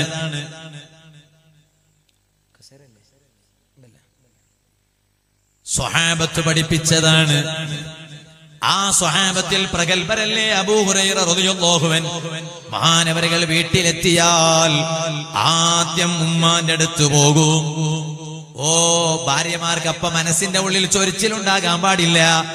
എന്തേ കാരണം? ഉമ്മ തന്നെയാണ്. ഉമ്മാനോട് കാണിക്കുന്ന ബഹുമാനം ഉമ്മാനോട് കാണിക്കണം. ഭാര്യനോട് കാണിക്കുന്ന സ്നേഹം ഭാര്യനോട് കാണിക്കണം. ഭാര്യനോട് കാണിക്കാൻ പറ്റിയ സ്നേഹം ഉമ്മാനോട് കാണിക്കാൻ പറ്റൂല. ഉമ്മാനോട് കാണിക്കാൻ പറ്റിയ ബഹുമാനം ചിലപ്പോ ഭാര്യനോട് കാണിക്കാൻ പറ്റിക്കൊള്ളണമെന്നില്ല. അബൂ ഹുറൈറ റളിയല്ലാഹു അൻഹു വീട്ടിന്റെ ഉള്ളിലെത്തിയാൽ ആദ്യം പോകുന്നത് ഉമ്മാനെ കാണാനാണ്. എന്നിട്ട് ഉമ്മാന്റെ മുഖത്ത് നോക്കിയിട്ട് പറയും, യാ ഉമ്മീ റഹിമകില്ലാഹു കമാ റബ്ബൈതിനി സ്വഗീറാ. ഓ ഉമ്മ ചെറുപ്പത്തിൽ എന്നെ നന്നാക്കി വളർത്തിയതല്ലേ ഉമ്മ, അതിന്റെ കാരണം കൊണ്ട് അല്ലാഹ് എന്റെ ഉമ്മാക്ക് റഹ്മത്ത് ചെയ്യട്ടെ. ഫതഖൂലു ഉമ്മുഹു, അപ്പൊ ഉമ്മ ഇങ്ങോട്ട് മകന് ദുആ ചെയ്യാണ്. ഉമ്മാന്റെ ദുആ എപ്പോഴും വേണം മക്കളെ. ഉമ്മ ഇങ്ങോട്ട് തിരിച്ച് മകന് ദുആ ചെയ്യാണ്. വ അൻത റഹിമകല്ലാഹു കമാ ബറത്തനി കബീറാ, ഓ മോനെ നീ വലുതായപ്പോ നീ എനിക്ക് ഗുണം ചെയ്യാൻ തുടങ്ങിയല്ലോ, അതിന് അല്ലാഹു നിനക്ക് റഹ്മത്ത് ചെയ്യട്ടെ. മഹാന്മാർ ഉമ്മാനെ ബഹുമാനിച്ചതും ബാപ്പാനെ ബഹുമാനിച്ചതും അങ്ങനെയാണ്. അതുകൊണ്ടാണല്ലോ അബ്ദുല്ലാഹി ഇബ്നു മസ്ഊദ് റളിയല്ലാഹു അൻഹു മഹാനവരുകൾ ഒരിക്കൽ ഉമ്മാന്റെ അടുത്ത് വന്നു. നോക്കുമ്പോ ഉമ്മ ഉറങ്ങിപ്പോയി. മഹാനവരുകളെ കയ്യിലതാ വെള്ളമുണ്ട്, ഉമ്മാക്ക് കുടിക്കാൻ കൊണ്ടുവന്നതാണ്. ഉമ്മാക്ക് കുടിക്കാൻ നോക്കുമ്പോ ഉമ്മ ഉറങ്ങിപ്പോയി. മഹാനവരുകൾ ഫബഖിയ വാഖിഫൻ ബിജാനിബിഹാ, മഹാനവരുകൾ ഉറങ്ങിയില്ല. ഉമ്മാന്റെ അടുത്ത് മഹാനവരുകൾ നിൽക്കുകയാണ്. എന്തേ കാരണം? ഹത്തസ്തയഖലതു, ഉമ്മ ഉണരുന്നത് വരെ. ഉമ്മയങ്ങ് ഉണർന്നപ്പോ സുമ്മ അഅ്താഹൽ മാ, ഉമ്മാക്ക് വെള്ളം കൊടുത്തു. എന്തേ മഹാനവരുകൾ പോകാത്തത്? ഉമ്മ ഉണരുന്നത് വരെ അവിടെ തന്നെ നിൽക്കാൻ കാരണം എന്താണ്? ചിലപ്പോൾ മഹാനവരുകൾ അവിടെ നിന്ന് മടങ്ങിപ്പോയാൽ, ഉമ്മ ഉറക്കിൽ നിന്ന് ഉണർന്നാൽ ഉമ്മാക്ക് വെള്ളം കിട്ടാതിരുന്നാലോ എന്ന് മനസ്സിലാക്കി മഹാനവരുകൾ മടങ്ങിപ്പോകാത്തതാണ്, ഉറങ്ങാത്തതാണ്. ഇരിക്കട്ടെ, ഇബ്നു ഔൻ റളിയല്ലാഹു അൻഹു താബിഈങ്ങളിൽപ്പെട്ട വലിയ പ്രഗൽഭരാണ്. മഹാനവരുകളെ ഒരിക്കൽ ഉമ്മ വിളിച്ചു. നാദത്തുഹു ഉമ്മുഹു, ഉമ്മ വിളിച്ചു. അതാണ് നമ്മുടെ വിഷയം. സ്വർഗത്തിലെ കെട്ടിടം കിട്ടണമെങ്കിൽ 3 സ്വഭാവം വേണം. അതിൽ ഒന്ന് നല്ല മഴമായ സംസാരം വേണം. മഴമായ സംസാരം, സ്ട്രോങ് സംസാരം പാടില്ല. ആ മഴമായ സംസാരത്തിൽ പെട്ടതാണ് ഉമ്മാനോട് മഴത്തിൽ സംസാരിക്കണം, ബാപ്പാനോട് മഴത്തിൽ സംസാരിക്കണം. താബിഈങ്ങളിൽപ്പെട്ട വലിയ മഹാനാണ് ഇബ്നു ഔൻ റളിയല്ലാഹു അൻഹു. ഒരിക്കൽ നാദത്തുഹു ഉമ്മുഹു, ഉമ്മ മഹാനവരുകളെ വിളിച്ചു. വിളിച്ചപ്പോ ഫറഫഅ സൗതഹു, ഉമ്മാന്റെ വിളിക്ക് ഓ ഓ എന്ന് പറയുമ്പോ കുറച്ച് ഒച്ച കൂടിപ്പോയി. നമ്മള് വീട്ടിൽ വാട്സപ്പിൽ ഇങ്ങനെ ചാറ്റ് ചെയ്യുന്ന സമയത്തായിരിക്കും ഉമ്മ ചിലപ്പോ എന്തോ ഒരു കാര്യം പറയാൻ വേണ്ടി വിളിക്കണം. അപ്പോഴോ ഓ പറയുന്നേ ഇല്ല. ഓ പറഞ്ഞാൽ അപ്പോഴല്ലേ ഉമ്മ രണ്ടാമതായി ആവശ്യമുള്ള കാര്യം പറയല്ലേ. അതുകൊണ്ട് ഓ പറയേയില്ല. മഹാന്മാരങ്ങനെയല്ല.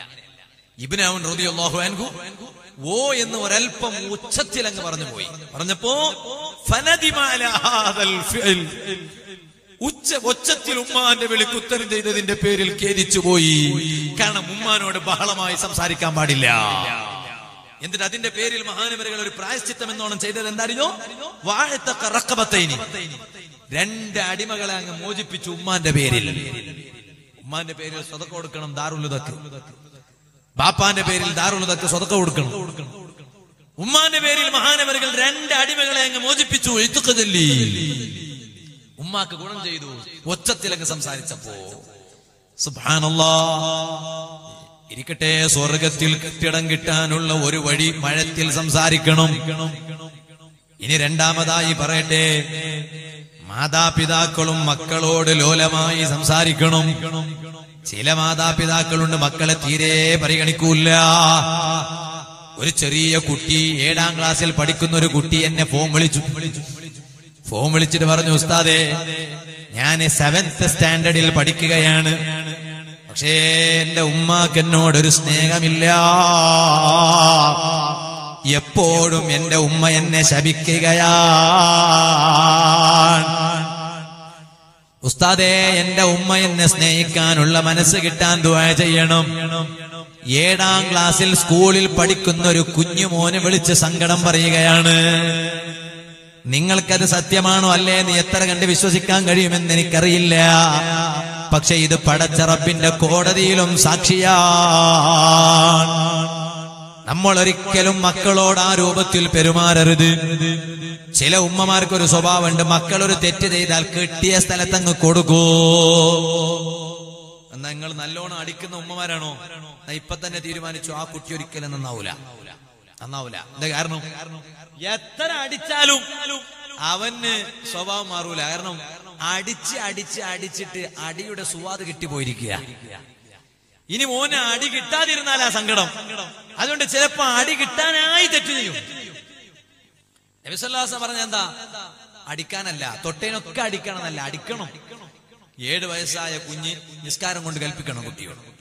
10 വയസ്സായിട്ട് നിസ്കരിച്ചില്ലെങ്കിൽ ഫദ്രിബു അലൈഹ, അതിന്റെ പേരിൽ അടിക്കണം. അതും ശ്രദ്ധിച്ചിട്ട് അടിക്കണം. പിന്നെ നബി സല്ലല്ലാഹു അലൈഹി വസല്ലം പറഞ്ഞെന്തറിയോ? വീട്ടിൽ ഒരു ചാട്ട ഇങ്ങനെ ചാട്ടി എന്ന് പറഞ്ഞ മനസ്സിലായ? ചാട്ടി പറഞ്ഞ മനസ്സിലായില്ലേ? ഇല്ലേ? നിർത്താനായോ? ചാട്ടി എന്ന് പറഞ്ഞ മനസ്സിലായോ? ചാട്ടമാര് മനസ്സിലായില്ല. പിന്നെന്താ ഇവരൊന്നും മനസ്സിലാകാത്ത പോലെ കുടിക്കാനൊന്നും കൊടുക്കണ്ട. ഇതന്നെ കുടിക്കാൻ, വേറെന്ത് കുടിക്കാന്? ഇനിയിപ്പോ നിങ്ങൾക്ക് കുടിക്കാൻ തന്നിട്ട് എന്റെ വശം വേദനിപ്പിക്കുന്നു വേണ്ട. നിങ്ങളവിടെ ഇങ്ങനെ ഇരുന്നിട്ട് കുടിക്കാൻ, ഞാനിങ്ങനെ നിന്നിട്ട് ആളറിയാം. ചോറൂടെ ഉണ്ടോ? ഇന്നുണ്ട് ലാസ്റ്റ് അല്ലേ? എന്നാ വിഷമിക്കണ്ട. ലാസ്റ്റ് തന്നെ ഇന്ന് തന്നെ ഉണ്ട്. എല്ലാ ദിവസവും ചോറുണ്ട്. അങ്ങനെ എവിടെ ഉണ്ടാവാറില്ലല്ലോ റബ്ബേ. മഹല്ലുകൾ നടത്തുന്ന പരിപാടികളിലാണെങ്കിൽ തന്നെ സമാപനത്തിന് മാത്രമേ ചോറുണ്ടാവും. നോട്ടീസ് ഇങ്ങനെ ഉണ്ടാവും. അവസാന കൊനയിൽ തബറുക്ക് വിത്തരസനാകുത്തതെന്ന് അറിഞ്ഞിട്ട് മാഷാ അല്ലാഹ്, തങ്ങളുടെ നേതൃത്വത്തിലുള്ള നമ്മുടെ ഈ മഹത്തായ സ്ഥാപനത്തിന്റെ കീഴിൽ നടക്കുന്ന ഈ സാദാത്ത് സംഗമത്തിന് എല്ലാ ദിവസവും ചോറുണ്ട്. അല്ലാഹു ബർക്കത്ത് ചെയ്യട്ടെ. ഇപ്പൊ കണ്ടില്ല, എല്ലാരും മുഖത്തൊരു തെളിച്ചം കിട്ടി. അതങ്ങനെയാ, ഭക്ഷണം വേണം. ഭക്ഷണത്തെക്കാളും ആത്മാവിനാണ് പ്രോട്ടീനും വിറ്റമിനും ഒക്കെ വേണ്ടത്. അതാണ് ഈ വാളുകളൊക്കെ. അപ്പൊ ഞാൻ പറഞ്ഞു വന്നത്, വീട്ടിൽ ഇങ്ങനെ ഒരു ചാട്ടവാരിങ്ങനെ എടുത്തു വെക്കണം. അത് അടിക്കാനുള്ളതല്ല, എടുത്തിട്ട് കിട്ടുന്ന സ്ഥലത്ത് അങ്ങ് കൊടുക്കുക തന്നെ, ആകാൻ പാടില്ല. പിന്നെ അതെന്തിനാ അവിടെ വെച്ചെന്നറിയോ? കുട്ടികൾ കാണുന്ന രൂപത്തിൽ വെക്കണം. കാരണം കുട്ടികൾ തെറ്റ് ചെയ്യാനാകുമ്പോ കുട്ടികളോട് പറയാം, ഇതാ കണ്ടോ, എന്നെ കൊണ്ട് അത് എടുപ്പിക്കരുത്, കുട്ടി അങ്ങ് പേടിച്ചു പോകും. ഇത് എന്ത് ചെയ്താൽ ചവിട്ടാണ് ചില ഉമ്മമാർ. സുബ്ഹാനല്ലാഹ്, എന്താ ഉമ്മമാർ നിങ്ങൾ ഇങ്ങനെ ആയിപ്പോയാൽ പിന്നെ എന്തിനാണ് ഈ കുട്ടിയെ പ്രസവിച്ചത്? പ്രസവിച്ച ഉടനെ തന്നെ കഴുത്തങ്ങ് വെച്ച് കൊന്നുകൂടായിരുന്നു. ഇതിന്റെ അർത്ഥം കൊല്ലണം. നൗഫൽ സഖാഫി പറഞ്ഞൊരു ക്ലിപ്പാക്കണ്ട, ഒക്കെ ക്ലിപ്പിന്റെ കാല. ഞാൻ പറഞ്ഞു വന്നത്, ചില ഉമ്മമാരുണ്ട് കുട്ടികളെ പിടിച്ച് കിട്ടിയ സ്ഥലത്ത് ഇങ്ങനെ ചവിട്ടാണ് കാലുകൊണ്ട്. നീ ഹലാക്കായി പോകുന്നു പറയും. ആ കുഞ്ഞ് ഹലാക്കായാൽ നിങ്ങളെ കണ്ണുകൊണ്ട് കാണാൻ പറ്റുമോ ഉമ്മമാരെ? അത് ചിലപ്പോ നിങ്ങളെ കുട്ടികളെ ശപിക്കുന്ന സമയത്ത് അള്ളാഹ് ആ ദുആ സ്വീകരിക്കുന്ന സമയമായിരിക്കും. അള്ളാഹ് അതങ്ങ് കബൂൽ ചെയ്താൽ, നിങ്ങളുടെ മക്കൾ അപകടത്തിൽപ്പെട്ട് മരണപ്പെട്ടു പോയാൽ അത് നിങ്ങളെ കണ്ണുകൊണ്ട് കാണാൻ കഴിയോ? ഈ സ്ത്രീകൾ അങ്ങനെയാ. സ്ത്രീകൾക്ക് കൂടുതൽ നരകം കിട്ടാൻ കാരണം എന്താ? കാരണം എന്താ അറിയോ? 2 കാര്യമാണ്. ഒന്ന്, തുക്സിർന ലഅന, എപ്പോ നോക്കിയാലും തൊട്ടേനും പിടിച്ചതിന് ശാപം വെക്കുകയാണ്. നീ അങ്ങനെ ആയിട്ട് പോ, നീ ഇങ്ങനെ ആയിട്ട് പോ, നീ മറ്റായിട്ട് പോ, നീ ഇട്ടായിട്ട് പോ, ഇങ്ങനെ ഒരു ശാപം. ചിലപ്പോ ഭർത്താക്കന്മാരെ ശപിക്കുന്നവരുണ്ട്, മക്കളെ കൂടുതൽ ശപിക്കും. അങ്ങനെ ആകാൻ പാടില്ല. മക്കളെ കഴിവിന്റെ പരമാവധി നന്നാക്കാൻ നോക്കണം. എന്നാൽ ഉമ്മമാരെ കുട്ടികളോട് നല്ല മഴത്തിൽ സംസാരിക്കണം. ഇനി അത് മാത്രമാണോ? അല്ല, ഭാര്യമാര് ഭർത്താക്കന്മാരോട് നല്ല മഴത്തിൽ സംസാരിക്കണം. ഭാര്യമാര് ഭർത്താക്കന്മാരോട് ഉച്ചത്തിൽ സംസാരിക്കാൻ പാടില്ല, നല്ല മഴത്തിൽ സംസാരിക്കണം. ആ സംസാരം കേൾക്കുമ്പോഴേക്ക് തന്നെ ഭർത്താവിന്റെ മനസ്സിന് നല്ല സന്തോഷമുണ്ടാകണം. സുബ്ഹാനല്ലാഹ്, ചില ഭാര്യമാരുണ്ട് ഭർത്താക്കന്മാരെ വല്ലാതെ വേദനിപ്പിക്കുകയാണ്. ഉമ്മമാരെ, അങ്ങനെ ആയാൽ നിങ്ങൾക്ക് തന്നെ അപകടമാണ്. സ്വർഗത്തിൽ നിങ്ങൾക്ക് ആ ഭർത്താക്കന്മാരെ കിട്ടൂല. അപ്പ പറയും, കിട്ടിയില്ലെങ്കിലും സാരമില്ല, ദുനിയാവിൽ തന്നെ ധാരാളം സഹിച്ചിട്ടുണ്ട്. അങ്ങനെ ആകാൻ പാടില്ല. ദുനിയാവിലെ ഭാര്യമാർക്ക് ദുനിയാവിലെ ഭർത്താക്കന്മാർ തന്നെ സ്വർഗത്തിൽ കിട്ടണം. ദുനിയാവിലെ ഭർത്താക്കന്മാർക്ക് ദുനിയാവിലെ ഭാര്യമാര് തന്നെ സ്വർഗത്തിൽ കിട്ടണം. ഓ, നിങ്ങളുടെ ഭർത്താക്കന്മാരെ നിങ്ങൾ വേദനിപ്പിച്ചാൽ നബി സല്ലല്ലാഹു അലൈഹി വസല്ലം പഠിപ്പിച്ച ഹദീസ് നോക്കൂ നിങ്ങൾ. ലാ തുദി ഇംറഅത്തുൻ സൗജഹാ ഫിദ് ദുനിയാ, ദുനിയാവിൽ ഒരു ഭാര്യ ഭർത്താവിനെ വേദനിപ്പിച്ചാൽ ഇല്ലാ ഖാലത്ത് സൗജതുഹു മിനൽ ഹൂറിൽ ഈൻ, ഈ ഭർത്താവിനെ സ്വർഗത്തിൽ സ്വീകരിക്കാൻ പോകുന്ന തരുണീമണികളായ ഹൂറുൽ ഇസാനില്ലേ, ആ ഹൂറുൽ ഇസാൻ ദുനിയാവിലെ ഭാര്യമാരോട് പറയുകയാണ്, ലാ തുദി, ഓ പെണ്ണേ, നീ അയാളെ നിസാരപ്പെടുത്തണ്ട, അയാളെ വേദനിപ്പിക്കണ്ട, ശല്യം ചെയ്യണ്ട. ഖാതലകില്ല, അല്ല നിന്നോട് യുദ്ധം ചെയ്യും കേട്ടോ. കാരണം ഫൈന്നമാഹുവ ഇൻദകി ദഖീൽ, ഇപ്പ അയാള് നിന്റെ അടുത്തുള്ളൂ ഉണ്ട് എന്ന് മാത്രമേ ഉള്ളൂ. യൂഷിഖു അൻ യുഫാരിഖക ഇലൈനാ, നിന്നെയും വിട്ട് ഞങ്ങളിലേക്ക് വരാനിരിക്കുകയാണ്. അപ്പ ആ ഭർത്താവിനെ ഞങ്ങൾ സ്വീകരിക്കൂ, പിന്നെ നിനക്ക് സ്വർഗത്തിൽ ആ ഭർത്താവിനെ കിട്ടൂല. ഓ ഉമ്മമാരെ, സഹോദരിമാരെ, നിങ്ങളുടെ ഭർത്താക്കന്മാരെ നിങ്ങൾ അതാ ചീത്ത പറയുമ്പോഴൊക്കെ, നിങ്ങളുടെ ഭർത്താക്കന്മാരുടെ കുറ്റവും കുറവും നിങ്ങൾ ആരാരോട് പോയി പറയുമ്പോഴൊക്കെ, അതിന് ഇവരെ സ്വർഗത്തിൽ സ്വീകരിക്കുന്ന ഹൂറിൽ നിസാനില്ലയോ, അവർ നിങ്ങൾക്ക് മറുപടി പറഞ്ഞുകൊണ്ടിരിക്കും കേട്ടോ. ഇത് പഠിപ്പിച്ച നേതാവാണ് മുഹമ്മദുർ റസൂലുള്ളാഹി. എത്ര ആളുകൾക്കാ ഭാര്യക്കും ഭർത്താവിനും വീട്ടിൽ ഒറ്റ ടൂത്ത് ബ്രഷ്? ഈ സദസ്സിൽ എത്ര പേർക്കുള്ളത്? ഒറ്റ ബ്രഷേ ഉള്ളൂ ഭാര്യക്കും ഭർത്താവിനും. ഇല്ല, ചിലയാളങ്ങ് പറയും ഉണ്ട് ഉസ്താദേ ഒറ്റ ബ്രഷാണെന്ന്. എന്താ ഒറ്റ ബ്രഷ് എന്ന് പറയാൻ കാരണം? അജയ് കമ്പനിന്റെ ബ്രഷാ രണ്ടും. ഒന്ന് നീളാണ്, മറ്റൊന്ന് വെളുത്തതാണ്. അതിന്റെ രണ്ടും വെളുത്തതാക്കാതിരിക്കാൻ കാരണം അത് കൺഫ്യൂഷൻ ആകാൻ പാടില്ല എന്ന് കരുതിയിട്ടാ. ഇൽത്തിബാസ് ഉണ്ടാകാൻ പാടില്ല, തിരിച്ചറിയാതാകാൻ പാടില്ല. അപ്പൊ വെളുത്തത് ഭാര്യന്റേതാണെന്ന് വെളുത്തത് കാണുമ്പോ മനസ്സിലാകും, നീല കാണുമ്പോ എന്റേതാണെന്ന് മനസ്സിലാകൂ. സുബ്ഹാനല്ലാഹ്. ഓ മോമിനീങ്ങളെ, സഫർ മാസം തങ്ങൾ എന്നോട് അടുത്തിരിക്കുന്ന സമയത്ത് പറഞ്ഞു, അവിടുന്ന് ഉമ്മ മരണപ്പെട്ടത് പറഞ്ഞു. ഈ സഫർ മാസത്തിന് വേറെ ഒരു ചരിത്രം പറയാനുണ്ട്. ലോക നേതാവായ നബി സല്ലല്ലാഹു അലൈഹി വസല്ലമ തങ്ങൾ വഫാത്താകാൻ കാരണമായിട്ടുള്ള പനിയില്ലേ, ആ പനി ബാധിച്ചിട്ടുള്ളത് ഇതുപോലെയുള്ള സഫർ മാസത്തിന്റെ അവസാന സമയത്താണ്. സുബ്ഹാനല്ലാഹ്. എന്തേ പനി എന്ന രോഗം നബി സല്ലല്ലാഹു അലൈഹി വസല്ലമ തങ്ങളെ പിടികൂടാൻ കാരണം? ഇവിടെ എന്തെല്ലാം രോഗങ്ങൾ ഉണ്ടായിട്ട് പനി പിടികൂടാൻ കാരണം എന്താണ്? ഹബീബായ നബി സല്ലല്ലാഹു അലൈഹി വസല്ലമ തങ്ങൾക്ക് പവർ കൂട്ടാനാണ്. കാരണം പനി എന്ന രോഗം ശരീരത്തിന്റെ ഏതെങ്കിലും ഒരു ഭാഗത്തേക്ക് പിടികൂടുന്നതല്ല, ശരീരം മുഴുവനും പിടികൂടുന്നതാണ്. ഏടടാ പനിന്ന് ചോദിച്ചാൽ ബയറ്റിലാ പനി എന്നറിയോ? എന്റെ ബയറ്റിലാ പനി. ബയറ്റിക്ക് പണി കിട്ടും, കഴിക്കുന്നത് നല്ലതൊന്നും അല്ലെങ്കിൽ ബയറ്റിക്ക് പണി കിട്ടും, അത് വിഷയം വേറെ. പനി എന്നത് ബയറ്റുക. എന്റെ ഭാര്യ എപ്പോ നോക്കിയാലും സുഖക്കുറവ് തന്നെയാണ്. ഞാനിവിടെ വന്നപ്പോ നമ്മളെ ഷാർജയിലെ അഷ്റഫ് KCF-ന്റെ ഒക്കെ സജീവ പ്രവർത്തകരാണ്. അവരെ വീട്ടിൽ പോയി ഭക്ഷണം കഴിച്ചു വന്നതാണ്. അല്ലാഹു ആ വീട്ടുകാർക്ക് ബർക്കത്ത് നൽകട്ടെ. ഇങ്ങോട്ട് വരുന്ന സമയത്ത്, പാറക്കടവ് ഇങ്ങോട്ട് വരുന്ന സമയത്ത്, ആദൂർ കഴിഞ്ഞു കൊറ്റിയാടി, ഞാൻ എപ്പോഴും ആ ഭാഗത്ത് പോകുന്ന സമയത്ത് വിശ്രമിക്കാൻ ഒരൽപ്പം കയറുന്ന വീടാണ് നമ്മുടെ ഷാഫിയുടെ വീട്. അവരെ പെങ്ങളൊക്കെ ഈ പരിസരത്താണ് ഉള്ളത് എന്ന് എന്നോട് പറഞ്ഞു. എന്നോട് പറഞ്ഞു, ഉസ്താദ് അവിടെ പോകുന്ന കാര്യം എന്റെ പെങ്ങൾ വിളിച്ചു പറഞ്ഞു. അപ്പൊ ആ ഷാഫിക്ക് ചെറിയൊരു സുഖക്കുറവുണ്ട്, എന്താണെന്നറിയില്ല. അല്ലാഹു കാമിലായ ശിഫ നൽകുമാറാവട്ടെ. അപ്പൊ ഇവിടെ കയറിയപ്പോ ഒരുപാട് വിഭവങ്ങൾ ഉണ്ടാക്കിയിട്ടുണ്ട്. പക്ഷെ എത്ര വിഭവങ്ങൾ ഉണ്ടാക്കിയാൽ എന്താ, ഈ വയറ് കൊണ്ട് കഴിക്കാൻ കഴിയണ്ടേ? വയറ് കൊണ്ടല്ല കഴിക്കണ, തൊള്ള കൊണ്ടാണെങ്കിലും എത്തുന്നത് വയറ്റുകയല്ലേ. കാരണം ഒരു ദിവസം തലശ്ശേരിത്തെ ഭക്ഷണമാണ്, പിറ്റേ ദിവസം ബെള്ളാരത്തെ ഭക്ഷണം, ഇനി നാളെ പുത്തൂർത്തെ ഭക്ഷണം, മറ്റന്നാൾ ഇറത്തെ ഭക്ഷണം, 26-ാം തീയതി തിരുവനന്തപുരത്തെ ഭക്ഷണം. സുബ്ഹാനല്ലാഹ്, വയറിങ്ങനെ കേടായി പോവാ. അപ്പൊ ഞാൻ പറഞ്ഞു വന്നത്, ഈ നബി സല്ലല്ലാഹു അലൈഹി വസല്ലമ തങ്ങളെ കുറിച്ച് ആയിഷ ബീവി റളിയല്ലാഹു അൻഹ പറയാണ്, ഹബീബായ തങ്ങൾ വഫാത്താകുന്ന ഒരു രംഗം. പനി ബാധിച്ചിട്ടാണ് നബി സല്ലല്ലാഹു അലൈഹി വസല്ലം വഫാത്താകുന്നത്. പനി കൊടുക്കാൻ കാരണം എന്തറിയോ? പനി ഒരു മനുഷ്യന്റെ ശരീരത്തിൽ ബാധിച്ചാൽ ശരീരത്തിന്റെ എല്ലാ കെനിപ്പിലും പനി ബാധിക്കും. അങ്ങനെയാണ് ശരീരത്തിന് വേദന വരിക. ഹബീബായ നബി സല്ലല്ലാഹു അലൈഹി വസല്ലം തങ്ങൾക്ക് ചെറിയ വേദനയല്ല, 2 പേർക്ക് ബാധിക്കുന്ന പനിയാണ് മുസ്ലിമേ.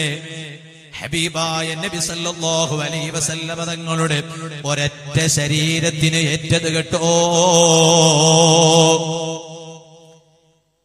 അപ്പോഴാണ് സ്വഹാബത്ത് പറഞ്ഞത്, നബിയേ സല്ലല്ലാഹു അലൈഹി വസല്ലം, അപ്പൊ 2 ആളെ പ്രതിഫലം തങ്ങൾക്ക് കിട്ടുന്നുണ്ടല്ലേ? അജൽ, അതേ ഇരിക്കട്ടെ, ഇപ്പൊ വഫാത്ത് നബി സല്ലല്ലാഹു അലൈഹി വസല്ലം നിങ്ങളെ വഫാത്തിനെ കുറിച്ച് ഇപ്പൊ വിശദമായി പറയാൻ സമയമില്ല. ഈ പാവങ്ങളായ നാം നടത്തുന്ന മൂഢബിദ്രയിലെ ദിക്റ എന്ന മഹത്തായ പള്ളി ദർസ്, ആ ദർസിൽ ഈ കഴിഞ്ഞ 19-ാം തീയതി ജലാലിയ റാത്തീബ് നടന്നിരുന്നു. അവിടെ ഏകദേശം 1.25 മണിക്കൂർ ഈ പാവപ്പെട്ട ഞാൻ സഫർ മാസമായതുകൊണ്ട് ഹബീബായ നബി സല്ലല്ലാഹു അലൈഹി വസല്ലം തങ്ങളുടെ വഫാത്തിനോടനുബന്ധിച്ച് വിശദമായി സംസാരിച്ചിട്ടുണ്ട്. പക്ഷെ അത് പറഞ്ഞ് പൂർത്തിയാക്കാൻ എന്നെ കൊണ്ട് കഴിഞ്ഞില്ല. എന്നെ കൊണ്ടെന്ന് മാത്രമല്ല, ഒരാളെ കൊണ്ട് കഴിയില്ല. ആ പ്രസംഗിച്ച പ്രഭാഷണം യൂട്യൂബിൽ ഇപ്പോഴും അപ്ലോഡ് ചെയ്യപ്പെട്ടിട്ടുണ്ട്. എല്ലാവരും അതൊന്ന് കേൾക്കണമെന്ന് സാന്ദർഭികമായി ഓർമ്മപ്പെടുത്തുകയാണ്. പറഞ്ഞ വിഷയം മറക്കണ്ട. ഹബീബായ നബി സല്ലല്ലാഹു അലൈഹി വസല്ലം തങ്ങൾ വഫാത്താകുന്ന സമയത്ത് ആയിഷ ബീവി റളിയല്ലാഹു അൻഹ മുത്തുനബി തങ്ങൾക്ക് ഏറ്റവും ഇഷ്ടമുള്ള ഭാര്യയാണ്. സഹാബത്ത് ചോദിച്ചില്ലേ നബി തങ്ങളോട്, നബിയെ അയ്യുന്നാസി അഹബ്ബു ഇലൈക യാ റസൂലല്ലാഹ് സല്ലല്ലാഹു അലൈഹി വസല്ലം, ജനങ്ങളെ കൂട്ടത്തിൽ തങ്ങൾക്ക് ഏറ്റവും ഇഷ്ടം ആരോടാണ്? ആയിഷ, ഭാര്യനോട്. നമ്മളോട് ചോദിച്ചു നോക്കണം, ആരോടാ ഏറ്റവും ഇഷ്ടം? ഇഷ്ടം ആരോടായിരിക്കും? വെറുപ്പ് ആരോടാന്ന് ചോദിച്ചാൽ ആയിഷ, ഭാര്യയോടാ വെറുപ്പ്. ഹബീബായ തങ്ങൾക്ക് ഏറ്റവും കൂടുതൽ ഇഷ്ടം ആയിഷ ബീവിയോടാണ്. ഫമിനർ റിജാലി, ആണുങ്ങളെ കൂട്ടത്തിൽ ആരോടാണ് നബിയെ കൂടുതൽ സ്നേഹം? ഖാല അബൂഹ, നബി സല്ലല്ലാഹു അലൈഹി വസല്ലം പറഞ്ഞു ആയിഷ ബീവിന്റെ ബാപ്പാനോടാണ്, സിദ്ദീഖുൽ അക്ബർ തങ്ങളോടാണ്. നമ്മളോട് ആരെങ്കിലും ചോദിച്ചാൽ നിങ്ങൾക്ക് ഏറ്റവും കൂടുതൽ വെറുപ്പാരോടാ? എന്റെ ഭാര്യനോടാ. പിന്നെ ആരോടാ? അമ്മോഷനോടാ. ഭാര്യന്റെ ഉപ്പാനോട് വെറുപ്പാണ്. എന്താ കാരണം? ഒന്നിലധികം മരുമക്കളുണ്ട്. ഒന്നിലധികം മരുമക്കളുണ്ടായാൽ വലിയ പ്രശ്നമാണ്. അതുകൊണ്ട് കഴിവിന്റെ പരമാവധി ഞാൻ കല്യാണം കഴിക്കാത്ത ചെറുപ്പക്കാരോട് പറയാണ്, ഒറ്റ മോളുള്ള ബാപ്പാന്റെ മോളെ നോക്കിയിട്ട് കെട്ടിയാൽ മതി. എന്നാ പിന്നെ എല്ലാ ഡിമാൻഡും ഈ ഒരൊറ്റ മരുമകനെ കിട്ടും. അല്ലെങ്കിൽ പിന്നെ മറ്റുള്ള മൂത്തച്ഛന്മാർ ഇളയച്ചന്മാരൊക്കെ മനസ്സ് ക്ലിയർ ഉള്ളവരായിരിക്കണം. അല്ലെങ്കിൽ വലിയ അപകട. അപ്പോഴാണ് അമ്മോശനോട് വെറുപ്പ് തോന്നൽ. സുബ്ഹാനല്ലാഹ്, ഇങ്ങനെ പറയുമ്പോ ഒന്നിലധികം പെൺമക്കളുള്ളവരൊക്കെ പട്ടിണിയായി പോവാ റബ്ബേ. ഇല്ല, അങ്ങനൊന്നും ആവില്ല. ഞാൻ പറഞ്ഞു വന്നത്, ആയിഷ ബീവി റളിയല്ലാഹു അൻഹ പറയാണ്, നബി സല്ലല്ലാഹു അലൈഹി വസല്ലം തങ്ങൾ വഫാത്താകുന്ന സമയം അടുത്തപ്പോൾ സിദ്ദീഖ് റളിയല്ലാഹു അൻഹുവിന്റെ മകനായ അബ്ദുറഹ്മാൻ റളിയല്ലാഹു അൻഹു മഹാനവരുകൾ അതാ വരികയാണ്. കയ്യിൽ മിസ്വാക്കുണ്ട്. മരണം ആസന്നമായ ആൾക്ക് മിസ്വാക്ക് ചെയ്തു കൊടുത്താൽ റൂഹ് എളുപ്പത്തിൽ പോകും. നബി സല്ലല്ലാഹു അലൈഹി വസല്ലം തങ്ങൾ സിദ്ദീഖുൽ അക്ബർ തങ്ങളുടെ മകനായ അബ്ദുറഹ്മാൻ റളിയല്ലാഹു അൻഹുവിന്റെ കയ്യിൽ മിസ്വാക്ക് കണ്ടപ്പോൾ മെല്ലെ കണ്ണുകൊണ്ടങ്ങ് ആംഗ്യം കാണിച്ചിട്ട് അടുത്തേക്ക് വിളിച്ചു. അബ്ദുറഹ്മാൻ റളിയല്ലാഹു അൻഹുവിന്റെ കയ്യിൽ നിന്ന് മിസ്വാക്ക് ഞാൻ എടുത്തു. നബി സല്ലല്ലാഹു അലൈഹി വസല്ലം എന്നോട് പറഞ്ഞു, ആയിഷ, മിസ്വാക്കിന്റെ 2 ഭാഗവും കട്ടിയുള്ളതാണല്ലോ, അതിനെയൊന്ന് ബ്രഷ് ചെയ്യാൻ പാകപ്പെടുത്തി തരുമോ? ആയിഷ ബീബി റളിയല്ലാഹു അൻഹ ഒരു ഭാഗം അങ്ങ് കടിച്ചു, എന്നിട്ടത് മിസ്വാക്ക് ചെയ്യാൻ പാകപ്പെടുത്തി. എന്നിട്ട് മഹദി പറയാണ്, ഞാൻ നബി സല്ലല്ലാഹു അലൈഹി വസല്ലം തങ്ങളെ കയ്യിൽ കൊടുത്തപ്പോൾ ഹബീബായ നബി സല്ലല്ലാഹു അലൈഹി വസല്ലം ആ മിസ്വാക്കിന്റെ ഏത് ഭാഗത്താണ് ഞാൻ കടിച്ചത്, ഏത് ഭാഗമാണ് ഞാൻ പാകപ്പെടുത്തിയത്, അതേ ഭാഗത്തിൽ നബി സല്ലല്ലാഹു അലൈഹി വസല്ലം ബ്രഷ് ചെയ്തു. എന്നിട്ട് ആയിഷ ബീവി പറയാണ്, ഇന്ന മിൻ നിഅമില്ലാഹി തആല അലയ്യ അൻ ജമഅ അല്ലാഹു ബൈന റീഖി വറീഖിഹി ഇൻദ മൗതിഹി. അല്ലാഹു തആല എനിക്ക് ചെയ്തു തന്ന അനുഗ്രഹത്തിന്റെ കൂട്ടത്തിൽ ഏറ്റവും വലിയ അനുഗ്രഹം ഏതാണ്? ഹബീബായ നബി സല്ലല്ലാഹു അലൈഹി വസല്ലം തങ്ങൾ വഫാത്താകുന്ന സമയത്ത് അതാ എന്റെ ഉമിനീരും എന്റെ ഭർത്താവിന്റെ ഉമിനീരും ഒരൊറ്റ സ്ഥലത്തല്ല ഒരുമിച്ച് കൂട്ടിയല്ലോ. ഭർത്താവിന്റെ ഉമിനീരങ്ങ് തട്ടുമ്പോഴേക്ക് ഭാര്യയ്ക്ക് സമാധാനം, ഭാര്യയുടെ ഉമിനീരങ്ങ് തട്ടുമ്പോഴേക്ക് ഭർത്താവിന് സമാധാനം. ഇതുപോലെയാകണം ഭാര്യനെ കാണുമ്പോ ഭർത്താവിന് സമാധാനാണോ? അതിന് ഭാര്യ എന്റെ 3 ചൊല്ലി. അത് ശരി, അങ്ങനെയാ പറഞ്ഞത്, അങ്ങനെയാ പറഞ്ഞത് തൊലാക്കാവോ? അപ്പൊ ഞാൻ ചോദിച്ചു, എന്തിനെപ്പ അങ്ങനെ ചൊന്നത്, എന്തിനാ അങ്ങനെ പറഞ്ഞത്? മസാല നമുക്ക് അവരെ പറയാം. സമയം അടുത്തപ്പോൾ ലോകത്തോട് വിട പറയുന്ന നേതാവ് നബി സല്ലല്ലാഹു അലൈഹി വസല്ലം പറയാണ്, മരിക്കുന്ന സമയത്ത് എനിക്ക് സമാധാനം കിട്ടുന്നുണ്ട്. എന്തേ സമാധാനം കിട്ടാൻ കാരണോ? ഏതൊരാൾക്കും വിഷമമുള്ള സമയമല്ലേ വഫാത്ത് എന്നത്, മരണമെന്നത്. ആ സമയത്ത് ലോക നേതാവ് പറയുകയാണ്, വഫാത്തിന്റെ സമയം എനിക്ക് സമാധാനം കിട്ടുകയാണ്. എന്തേ കാരണമെന്നറിയാമോ? ഇന്നഹു ലയഹൂനു അലയ്യൽ മൗതു. ഇമാം അഹ്മദുൽ ഖസ്തലാനി റളിയല്ലാഹു അൻഹു അൽ മവാഹിബുൽ ലദുന്നിയ എന്ന കിതാബിൽ ഇക്കാര്യം രേഖപ്പെടുത്തിയത് കാണാം. ഹബീബായ നബി സല്ലല്ലാഹു അലൈഹി വസല്ലം പറയുകയാണ്, എനിക്ക് മരണം അതാ സമാധാനം തരികയാണ്. എന്തേ കാരണമെന്നറിയാമോ? ലി അന്നി വജദ്തു ബയാല കഫി ആയിഷത ഫിൽ ജന്ന.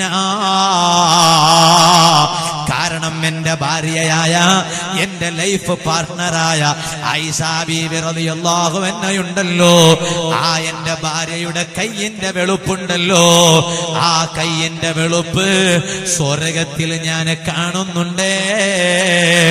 വഫാത്താകുന്ന സമയം അടുത്തപ്പോ അല്ലാഹു റബ്ബ് സുബ്ഹാനഹു വ തആല എനിക്ക് സ്വർഗമങ്ങ് കാണിച്ചു തന്നപ്പോ ഞാൻ ആ സ്വർഗത്തിലേക്കൊന്നു നോക്കിയപ്പോ ആ സ്വർഗത്തിൽ എനിക്ക് കാണാൻ സാധിച്ചത് എന്റെ ഭാര്യയായ ആയിഷ ബീവിയുണ്ടല്ലോ, ആ ആയിഷയുടെ കയ്യിന്റെ വെളുപ്പാ. അപ്പോഴേക്ക് എനിക്ക് സമാധാനം കിട്ടിപ്പോയി.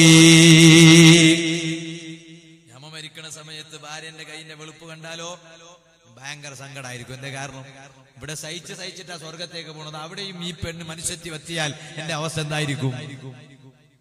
ഞാൻ എന്റെ സംസാരം ചുരുക്കുകയാണ്. പറഞ്ഞ വിഷയം മറക്കരുത്. സ്വർഗത്തിൽ ഞാൻ തുടക്കത്തിൽ പറഞ്ഞതിലേക്ക് മടങ്ങുകയാണ്. എന്നിട്ട് ഞാൻ നിർത്തുകയാണ്. തുടക്കത്തിൽ എന്താ പറഞ്ഞത്? സ്വർഗത്തിൽ ഒരു പ്രത്യേകമായ കെട്ടിടം.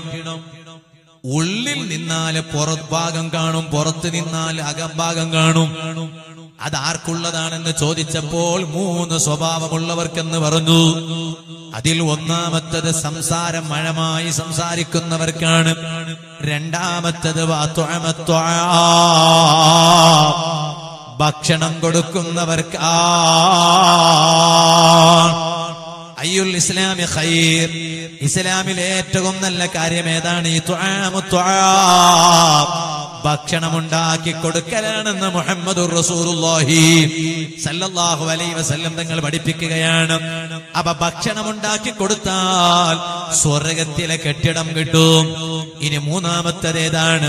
നബി സല്ലല്ലാഹു അലൈഹി വസല്ലം തങ്ങൾ പറയുകയാണ്, അദാ വസ്വല്ലാ ബില്ലൈലി വന്നാസു നിയാം. രാത്രി സമയത്ത് ജനങ്ങളെല്ലാം ഉറങ്ങുന്ന സമയത്ത് ഉറങ്ങാതെ രാത്രി ഇബാദത്ത് എടുക്കുന്ന മനുഷ്യനില്ലേ, സുബഹിക്ക് മുമ്പ് 1/2 മണിക്കൂർ മുമ്പെണീറ്റ് ഒരു 2 റക്അത്ത് തഹജ്ജുദ് നിസ്കരിക്കുന്ന സ്വഭാവം ചെറുപ്പക്കാർക്കുണ്ടോ? സഹോദരിമാർക്കുണ്ടോ? ഉപ്പമാർക്കുണ്ടോ? ഉമ്മമാർക്കുണ്ടോ?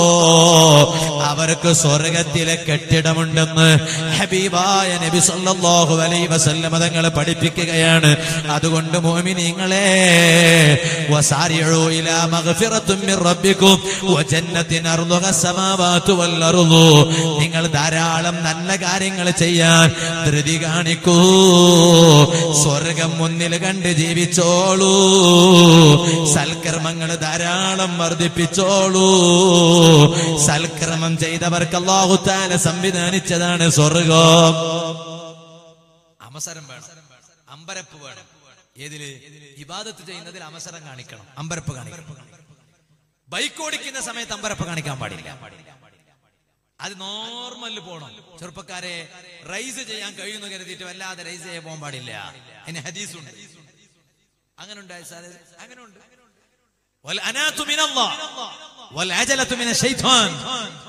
സാവകാശം ചെയ്യും. ഏത് വിഷയത്തിനും സാവകാശം വേണം. വഅദ് പറയുമ്പോഴും സാവകാശം വേണം. പരിസരത്തുള്ള എല്ലാവരുടെയും ചെവിട് പൊട്ടിക്കുന്ന രൂപത്തിൽ മൈക്കും ബോക്സും ഒക്കെ ഉണ്ടെന്ന് കരുതിയിട്ട് ഒച്ച വെക്കാനും പാടില്ല. അതിനും സാവകാശം വേണം. ഏത് കാര്യത്തിനും സാവകാശം വേണം. ബൈക്ക് ഓടിക്കുന്ന കൂട്ടത്തിലും സാവകാശം വേണം. ഒരുപാട് സ്പീഡ് കൂട്ടിയിട്ട് ബൈക്കും ഓടിക്കാൻ പാടില്ല, കാറും ഓടിക്കാൻ പാടില്ല. നമ്മളെ വാഹനം ഓടിക്കുന്ന ആള് വളരെ സാവകാശത്തിൽ ഓടിക്കും. കാരണം എന്നെക്കാളും പ്രായമുണ്ട് മൂപ്പർക്ക്. അപ്പൊ രക്ഷിതാവിന്റെ ഈ ചിന്തയിൽ തന്നെ എന്നെ കൊണ്ടുപോകും. അപ്പൊ ഞാൻ പറഞ്ഞു തന്നത് വളരെ സാവകാശത്തിൽ യാത്ര ചെയ്യണം. കല്യാണത്തിന്റെ പേരിൽ ചില ചെറുപ്പക്കാരുണ്ട് ബൈക്കും റൈസ് ചെയ്ത് NH മുഴുവനും ബ്ലോക്ക് ചെയ്യുന്ന ഒരു സ്വഭാവം പാടില്ല. അത് ശൈത്വാനിൽ നിന്നുണ്ടാകുന്ന പ്രവർത്തനമാണ്. ഒരിക്കലും അത് ചെയ്യാൻ പാടില്ല. അതേസമയം നല്ല നല്ല കാര്യങ്ങളിൽ നല്ല ധൃതി വേണം, അവസരം വേണം.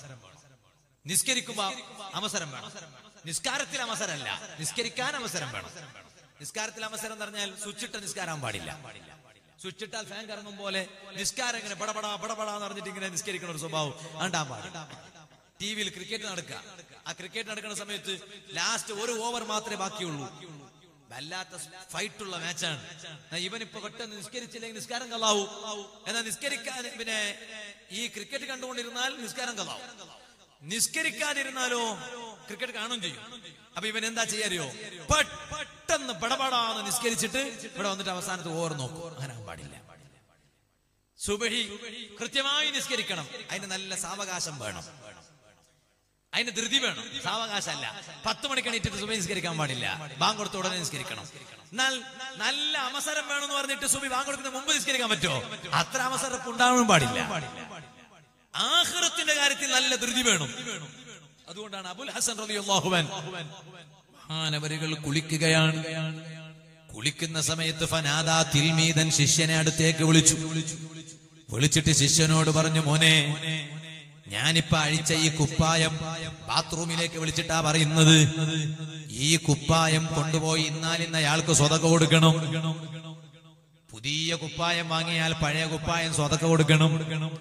പുതിയ പാത്രം വാങ്ങിയാൽ പഴയ പാത്രം സ്വതക്ക കൊടുക്കണം. ഒരു സഹോദരി എടുത്ത് വിളിച്ചിട്ട് മസല ചോദിച്ചു, ഉസ്താദെ പഴയ കുപ്പായങ്ങളൊക്കെ കത്തിക്കണോ? ആരോ അങ്ങനെ മസല പറഞ്ഞു, അത്ര പഴയ കുപ്പായൊക്കെ കത്തിക്കണം. ഞാൻ പറഞ്ഞു, അത് മസലയല്ല, അത് മസാലയാണ്. മസാല അങ്ങനെ ഒന്നില്ല. പുതിയത് വാങ്ങിയാൽ പഴയത് സ്വതക്ക കൊടുക്കണം. പഴയത് വീട്ടിൽ ഇങ്ങനെ സ്റ്റോക്ക് ചെയ്യാൻ പാടില്ല. ചില ആളുകൾ ഇങ്ങനെ വീട്ടിൽ റാക്ക് ഉണ്ടാക്കും. എന്തിനാ റാക്ക് ഉണ്ടാക്കുന്ന ചോദിച്ചാൽ തന്നെ പഴയ പാത്രങ്ങളൊക്കെ, ഉപയോഗമില്ലാത്ത പാത്രങ്ങൾ എടുത്തു വെക്കാനാ. അമ്മമാരെ, നമ്മുടെ വീട്ടിന്റെ ഉള്ളിൽ ഉപയോഗമില്ലാത്ത ഒരൊറ്റ വസ്തു ഉണ്ടാകാൻ പാടില്ല. ചില ഗൾഫിലുള്ള പ്രവാസികളാണ് വീട്ടുകാരെങ്കിൽ ഓരോ തവണയും വീട്ടിൽ വരുന്ന സമയത്ത് ഓരോ ബ്ലാങ്കറ്റ് കൊണ്ടുവരും. കൊണ്ടുവന്നാൽ ഒരു ബ്ലാങ്കറ്റ് പള്ളിയിലെ ഉസ്താദിന് കൊടുക്കണം, മറ്റൊരു ബ്ലാങ്കറ്റ് ജ്യേഷ്ഠന് കൊടുക്കണം, വേറൊരു ബ്ലാങ്കറ്റ് അനുജന് കൊടുക്കണം, മറ്റൊരു ബ്ലാങ്കറ്റ് നെയ്ബറിന് കൊടുക്കണം, അയൽവാസിക്ക് കൊടുക്കണം. അല്ലാതെ കൊണ്ടുവരുന്ന എല്ലാ ബ്ലാങ്കറ്റും വീട്ടിൽ തന്നെ സ്റ്റോക്ക് വെച്ചാൽ, ഹബീബായ നബി സല്ലല്ലാഹു അലൈഹി വസല്ലം പറഞ്ഞ ഒരു ഹദീസ് ഉണ്ട്, ഇമാം മുസ്ലിം റളിയല്ലാഹു അൻഹു സ്വഹീഹ് മുസ്ലിമിൽ ഉദ്ധരിച്ച ഹദീസാണ്. ഫിറാസുൻ ലിർറജുലി, ഒരു വിരിപ്പ് ഭർത്താവിനുള്ളതാണ്. വഫിറാസുൻ ലിംറഅതിഹി, മറ്റൊരു വിരിപ്പ് ഭാര്യക്കുള്ളതാണ്. വസാലിസു ലിൽളൈഫി, മൂന്നാമത്തേത് വീട്ടിൽ ആരെങ്കിലും വാദിന് വന്ന മൊയ്ലിയാരെ വിശ്രമിക്കുകയാണെങ്കിൽ അയാൾക്ക് കൊടുക്കാനുള്ളതാണ്. വറാബിഉ ലിശൈത്വാൻ, നാലാമത്തത് ഉപയോഗമില്ലാതെ സ്റ്റോക്ക് ചെയ്ത് വെക്കുന്ന ബ്ലാങ്കറ്റ് ഉണ്ടല്ലോ, വിരിപ്പുണ്ടല്ലോ, അത് പിശാചിക്കുള്ളതാ. നിങ്ങൾ ഉപയോഗിക്കാത്ത വസ്തുക്കളാണോ, അത് പിശാച് ഉപയോഗിക്കും കേട്ടോ. അപ്പൊ ആവശ്യമുള്ളത് മാത്രമേ വീട്ടിൽ വെക്കാവൂ, ആവശ്യമില്ലാത്തത് കൊടുക്കണം. പഴയതൊക്കെ സ്റ്റോക്ക് വെക്കാൻ പാടില്ല. ഒരു വീട്ടിൽ പോയി നോക്കുമ്പോ ഒരു റൂം അടച്ചു വെച്ചിരിക്കുക. അപ്പൊ ഞാൻ ചോദിച്ചു, എന്തിനാ ഇങ്ങനെ അടച്ചു വെച്ചിരിക്കുന്നത്? റൂം ഇങ്ങനെ അടച്ചു വെക്കാൻ പാടില്ല, ശൈത്താൻ കയറും. എപ്പോഴും എല്ലാ വീട്ടിലും ഉപയോഗം വേണം. ചില ആളുകളുണ്ട് പണത്തിന്റെ പവർ അനുസരിച്ച് വലിയ വീടുണ്ടാക്കും. എന്നാ ഇവർക്ക് ആവശ്യമുള്ള റൂമോ 2 മുറി മാത്രമേ ഉള്ളൂ. ഒന്ന് ഭാര്യ ഭർത്താവിന് കിടക്കാനുള്ളത്, മറ്റൊന്ന് കുട്ടികൾ കിടക്കാനുള്ളത്. അപ്പൊ മുകളിലുള്ള 2 ശൈത്താനുള്ളതാ. അതിനാൻ പാടില്ല. ഉപയോഗിക്കണം. അത് കണ്ടിട്ട് മതി വലിയ വലിയ വീടുണ്ടാക്കാൻ. ഉപയോഗിക്കണം. ഏറ്റവും ചുരുങ്ങിയത് തുറന്നിട്ടെങ്കിലും വെക്കണം, കാറ്റെങ്കിലും അതിലേക്ക് പോകണം. അടച്ചിട്ടാൽ ഉപയോഗമില്ലാത്ത മുറിയിൽ ശൈത്താൻ വന്ന് ഉപയോഗിക്കും. ശൈത്താൻ അതാ നോക്കുന്നത്, ഉപയോഗമില്ലാത്ത സ്ഥലം എവിടെ. ഞാൻ പറഞ്ഞു വന്നത്, ബഹുമാനപ്പെട്ട അബുൽ ഹസൻ റളിയല്ലാഹു അൻഹു മഹാനവരുകൾ ശിഷ്യനെ വിളിച്ചിട്ട് പറഞ്ഞു, മോനെ, ഈ കുപ്പായം കൊണ്ടുപോയി സ്വതക്ക ചെയ്യണം. ശിഷ്യൻ ചോദിച്ചു, സംശയം ചോദിക്കാലോ ഉസ്താദ് എന്ന് പറഞ്ഞിട്ട് സംശയം ചോദിക്കാതിരിക്കാൻ പറ്റുമോ? സംശയം ചോദിക്കാം. ശിഷ്യൻ ചോദിച്ചു, ഉസ്താദ് എന്തിനാണ് ഇത്രയും ധൃതി? അപ്പോഴാണ് ഉസ്താദ് പറയുന്നത്, മോനെ, ധൃതിയില്ലാഞ്ഞിട്ടല്ല, പുറത്ത് വന്നതിന് ശേഷം ഉസ്താദ് കൊടുത്താ പോരെ. അപ്പോഴാണ് ശിഷ്യനോട് പറഞ്ഞത്, മോനെ, ഞാൻ ചിലപ്പോ ഇപ്പൊ കൊടുക്കാതിരുന്നാൽ ചിലപ്പോ എന്റെ മനസ്സ് മാറാൻ സാധ്യതയുണ്ട്. എന്റെ മനസ്സ് മാറാൻ സാധ്യതയുണ്ട്. കുറച്ച് കഴിഞ്ഞാൽ ഇപ്പൊ എനിക്ക് കൊടുക്കാൻ മനസ്സുണ്ട്, കുറച്ച് കഴിഞ്ഞാലോ കൊടുക്കണ്ടെന്ന് തോന്നിപ്പോകും. അതുകൊണ്ട് നല്ല കാര്യങ്ങൾക്ക് നല്ല ധൃതി വേണോ. ആ രൂപത്തിൽ ധാരാളം സൽക്കർമ്മങ്ങൾ ചെയ്ത്, ഒരുപാട് ഇബാദത്തുകൾ ചെയ്ത്, ഒരു നേരത്തെ നിസ്കാരവും മുടക്കാതെ സൽക്കർമ്മങ്ങൾ ധാരാളം ചെയ്ത് സൃഷ്ടാവായ റബ്ബിലേക്ക് മനസ്സ് തിരിച്ച് സ്വർഗത്തിലെത്തുന്ന സത്യവിശ്വാസികളാകണേ. ഞാൻ എന്റെ സംസാരം നിർത്തുകയാണ്. എന്റെ മോമിനീങ്ങൾക്ക് പ്രയാസമില്ലെങ്കിൽ ഒന്ന് എണീറ്റ് നിൽക്കുമോ? അവിടെ തന്നെ നിന്നോളൂ ഒരു 2 മിനിറ്റ് നേരം. അവിടെ തന്നെ ഇരിക്കും. ഒറ്റ കാര്യം പറഞ്ഞ ഞാൻ നിർത്താണ്. എല്ലായിടത്തേക്ക് ബക്കറ്റ് കൊടുത്തേക്കും. നല്ല സംഭാവന നിക്ഷേപിക്കണം. ഞാൻ പെട്ടെന്ന് എന്റെ സംസാരം നിർത്തും. ഇൻഷാ അല്ലാഹ് നാളെ നമുക്ക് യുവത്വം മറവിക്കുന്നതിന് മുമ്പ് യൗവന മറയാകുവ മുന്ന എന്ന വിഷയത്തെ കുറിച്ച് വിശദമായി. ഇന്ന് ഞാൻ യുവാക്കളെ കുറിച്ച് കൂടുതലൊന്നും പറയാത്തത് അതുകൊണ്ടാണ്. യുവാക്കളെ കുറിച്ചും യുവതികളെ കുറിച്ചൊക്കെ വിശദമായി നമ്മുടെ പ്രമേയം Karnataka state Sunni students federation ഈ ഒരു മാസക്കാലം കർണാടകയുടെ എല്ലാ യൂണിറ്റുകളിലും ഇൻഷാ അല്ലാഹ് യൗവന മറയാകുവ മുന്ന എന്ന പ്രമേയം ഉയർത്തിപ്പിടിച്ച് യൂണിറ്റ് സമ്മേളനം നടത്തി വരികയാണ്. അപ്പൊ ഇൻഷാ അല്ലാഹ് നാളെ പുത്തൂർ ടൗൺ സംഘടിപ്പിക്കുന്ന യൂണിറ്റ് സമ്മേളനം കൂർനടക്കയിൽ വെച്ച് നടക്കുന്നു. യുവത്വത്തെ കുറിച്ച് മുഴുവനും വിശദമായി അവിടെ സംസാരിക്കും. സൗകര്യമുള്ളവരൊക്കെ അവിടെ എത്തിച്ചേരണമെന്ന് സാന്ദർഭികമായി ഓർമ്മപ്പെടുത്തുന്നു. ഞാൻ പറയട്ടെ, ഇത് സാദാത്തുക്കളുടെ പേരിൽ സംഘടിപ്പിച്ച പരിപാടിയാണ്. മോമിനീങ്ങളെ, സാദാത്തുക്കൾ ചില്ലരക്കാരല്ല. അതാ മുത്തഅല്ലിമീങ്ങൾക്കറിയാം. മിഷ്കാത്തുൽ മസ്വാബീഹ് എന്നൊരു കിതാബുണ്ട്, ഹദീസിന്റെ കിതാബ്. ആ കിതാബിന് വ്യാഖ്യാന ഗ്രന്ഥം രചിച്ചിട്ടുണ്ട് ബഹുമാനപ്പെട്ട ഹിജ്റ 974 വഫാത്തായ 10ാം നൂറ്റാണ്ടുകാരനായ ഇബ്നു ഹജറിനിൽ ഹൈതമി റളിയല്ലാഹു അൻഹു. മഹാനവരികൾ ഒരു ശർഹിന്റെ കിതാബ് രചിച്ചിട്ടുണ്ട്. അതിന്റെ പേരാണ് ഫത്ഹുൽ ഇലാഹ് ഫീ ശർഹിൽ മിഷ്കാത്ത്. ഞാൻ ഈ അടുത്ത് നാദാപുരം പരിസരത്ത് വാദിന് പോയപ്പോൾ അവിടെ നാദാപുരത്ത് ഒരു പഴയ പള്ളിയുണ്ട്. ആ പള്ളിയുടെ മുകളിൽ അങ്ങ് കയറി നോക്കുമ്പോൾ അവിടെ ഒരുപാട് കിതാബിന്റെ അലമാരയുണ്ട്. ഒരു പ്രായമുള്ള ഉസ്താദ് അവിടെ ഇരുന്നിട്ട് ഇങ്ങനെ കിതാബ് നോക്കുന്നുണ്ട്. ഞാൻ എന്റെ കൂടെ വന്നവരോട് പറഞ്ഞു, നിങ്ങൾ കുറച്ചു നേരം അവിടെ ഇരുന്നോളൂ, ഞാൻ കുറച്ച് കിതാബ് നോക്കട്ടെ. അലമാര അങ്ങ് തുറന്നു നോക്കുമ്പോൾ അവിടെ കണ്ടു ഫത്ഹുൽ ഇലാഹ് ഫീ ശർഹിൽ മിഷ്കാത്ത്. ഹിജ്റ 974 വഫാത്തായ ലോക പ്രശസ്ത പണ്ഡിതരായ ശാഫിഈ മദ്ഹബിലെ പ്രഗൽഭരായ ഇബ്നു ഹജറിനിൽ ഹൈതമി റളിയല്ലാഹു അൻഹു കിതാബാണ്. ആ കിതാബിന്റെ ഒരു ഭാഗം ഞാൻ തുറന്നു നോക്കിയപ്പോ അതിൽ കണ്ടു,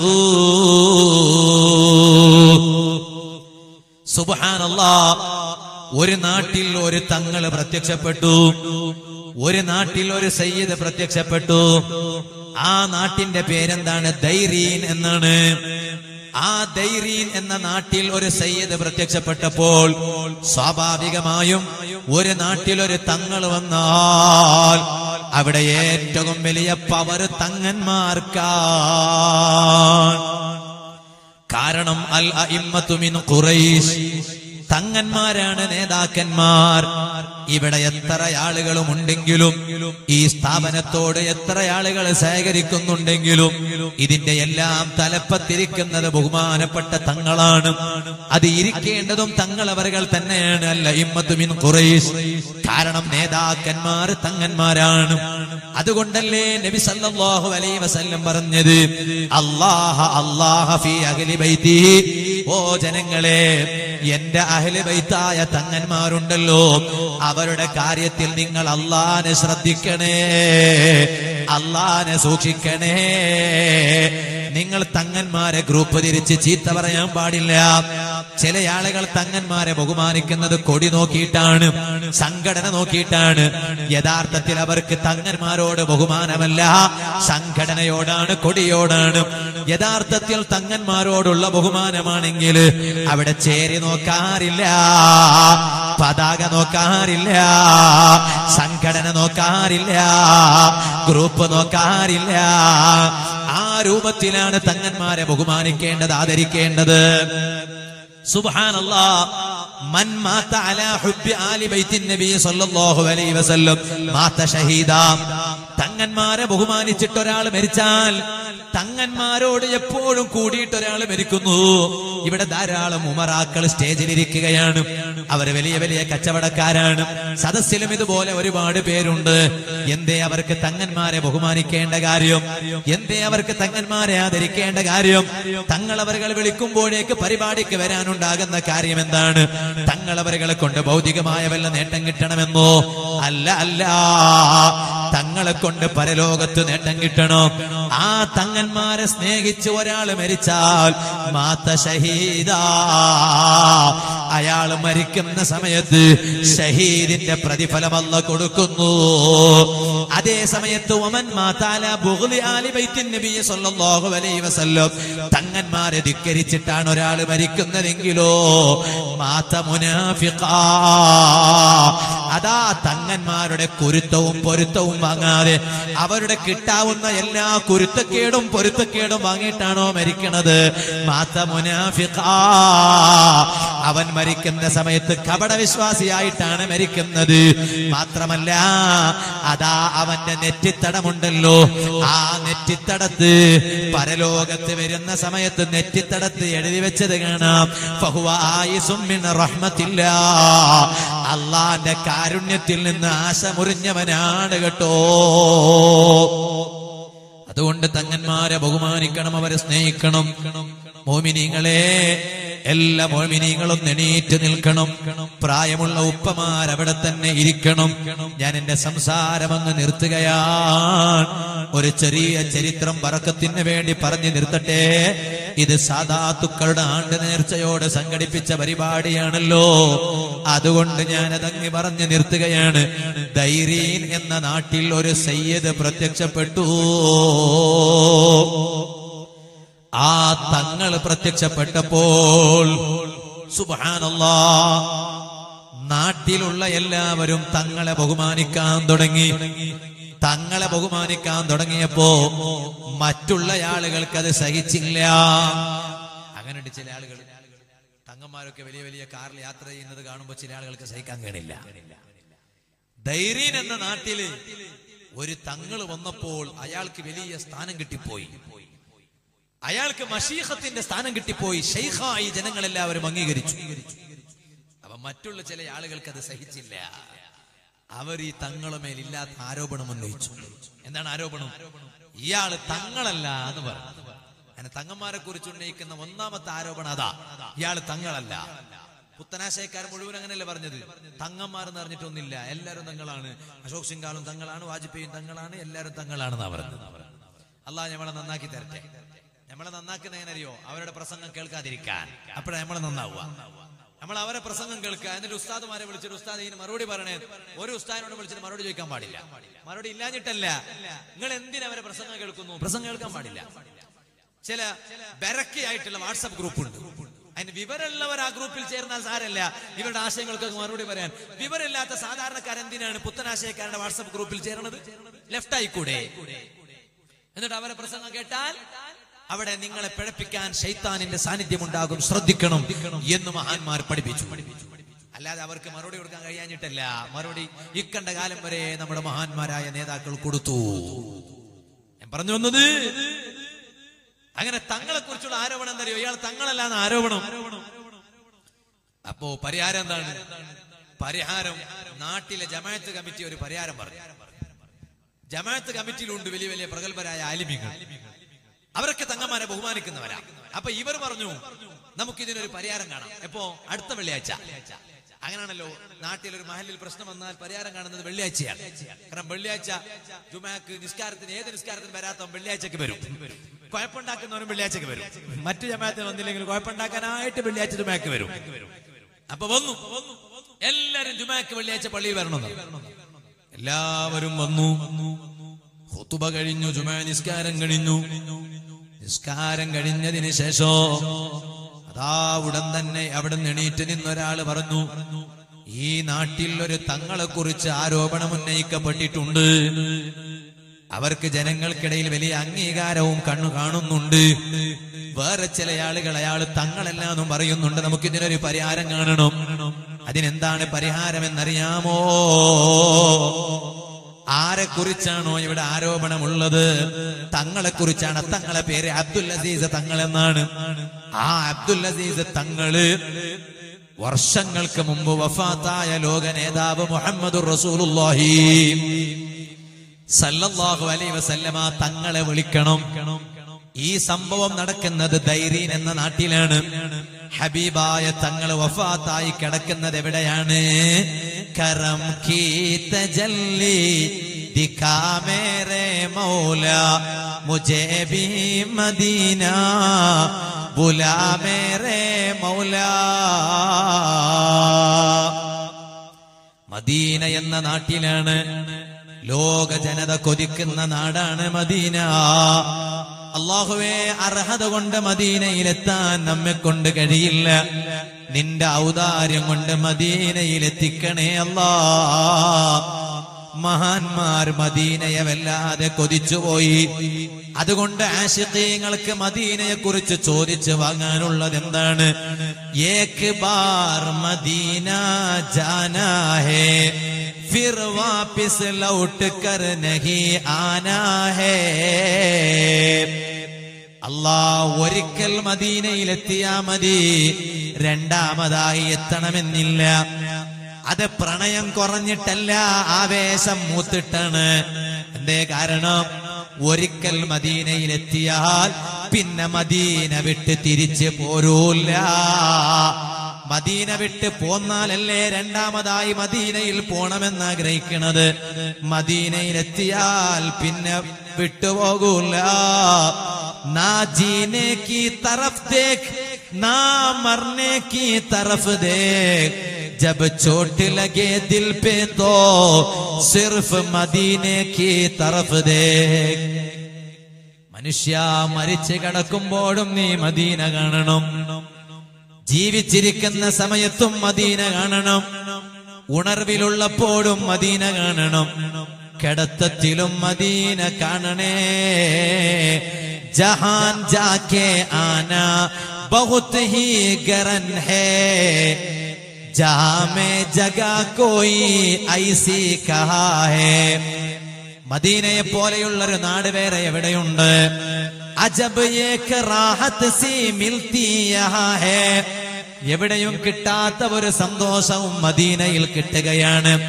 യേ മസ്ജിദ് നഹി ഹേ തോ ജന്നത്ത് മകാൻ ഹേ.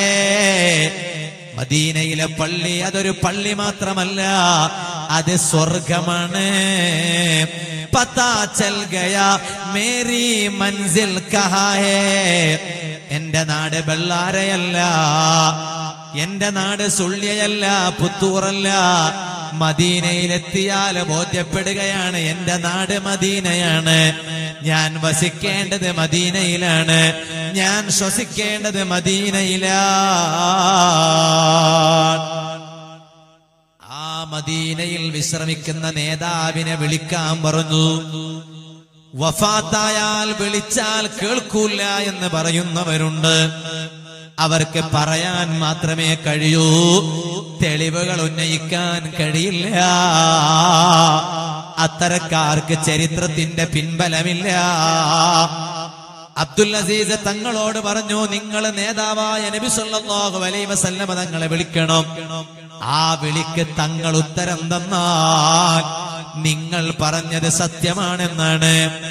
നേരെ എതിർപക്ഷത്തുള്ളവരോടും പറഞ്ഞു, നിങ്ങൾ വിളിക്കണം നബി സല്ലല്ലാഹു അലൈഹി വസല്ലമ തങ്ങളെ. അതേസമയം തങ്ങൾ ഉത്തരം തന്നാൽ നിങ്ങളാണ് പറഞ്ഞത് സത്യമെന്ന് തീരുമാനിക്കപ്പെടും. അബ്ദുൽ അസീസ് റളിയല്ലാഹു അൻഹു ഇവരോട് പറഞ്ഞു, നിങ്ങൾ വിളിക്കുക. ശത്രുക്കളോട്, എതിരാളികളോട് പറഞ്ഞു, ആരോപണം ഉന്നയിച്ചവരോട് പറഞ്ഞു, നിങ്ങൾ വിളിക്കുക. അപ്പോഴാണ് അവരൊക്കെ വിളിക്കുകയാണ്, ഓരോരുത്തരും വിളിക്കുകയാണ്. യാ റസൂലല്ലാഹ്, ഹബീബായ നബി സല്ലല്ലാഹു അലൈഹി വസല്ലമ തങ്ങളെ വിളിക്കുമ്പോൾ അതാ ഉത്തരം കിട്ടുന്നില്ല. അവസാനം അബ്ദുൽ അസീസ് തങ്ങളോട് പറഞ്ഞു, തങ്ങളെ ഇനി നിങ്ങളുടെ ചാൻസ് ആണ്, വിളിക്കൂ. അബ്ദുൽ അസീസ് തങ്ങൾ വിളിക്കാൻ തുടങ്ങുകയാണ്. വിളിക്കുമ്പോ മറ്റുള്ളവരെ പോലെയല്ല, ഒരു പ്രത്യേകമായ വിളിയാണ്. യാ ജദ്ദീ യാ റസൂലല്ലാഹ്, ഓ എന്റെ വല്യപ്പയായ ലോക നേതാവായ നബിയേ. പേരക്കുട്ടിയായ തങ്ങള് അബ്ദുൽ അസീസ് തങ്ങളെ വല്യപ്പാനയങ്ങ് വിളിച്ചപ്പോ ഉത്തരം കിട്ടിപ്പോയി. ലബ്ബൈക് യാ അബ്ദുൽ അസീസ്, तो जिंदा है वल्लाह, तो जिंदा है वल्लाह, तो जिंदा है वल्लाह, तो जिंदा है वल्लाह. ആര് പറഞ്ഞു ഹബീബായ തങ്ങള് നമ്മുടെ വാക്ക് കേൾക്കുന്നില്ല എന്ന്? ആര് പറഞ്ഞു ഹബീബായ തങ്ങള് നമ്മുടെ സദസ്സ് കാണുന്നില്ല എന്ന്? നിങ്ങളാരും ഖബറിൽ കിടക്കാൻ പേടിക്കേണ്ടതില്ല. കാരണം ഈമാനുള്ളവന്റെ ഖബറിൽ ഒരു പ്രതീക്ഷയുണ്ട്.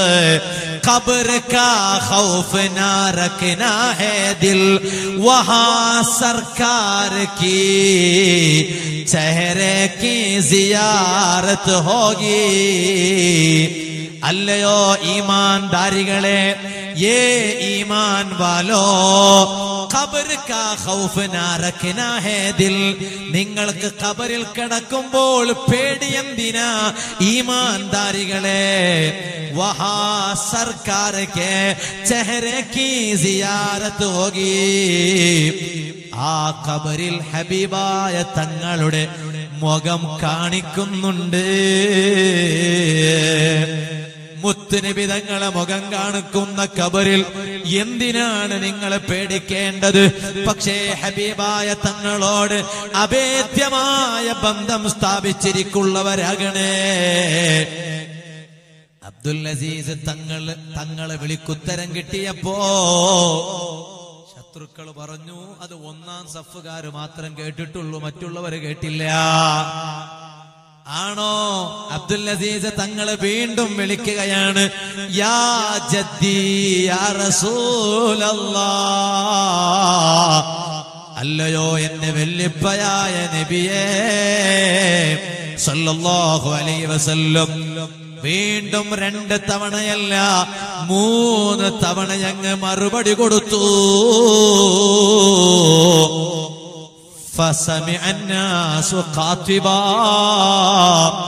ജനങ്ങളെല്ലാവരും കേട്ടുകഴിഞ്ഞു.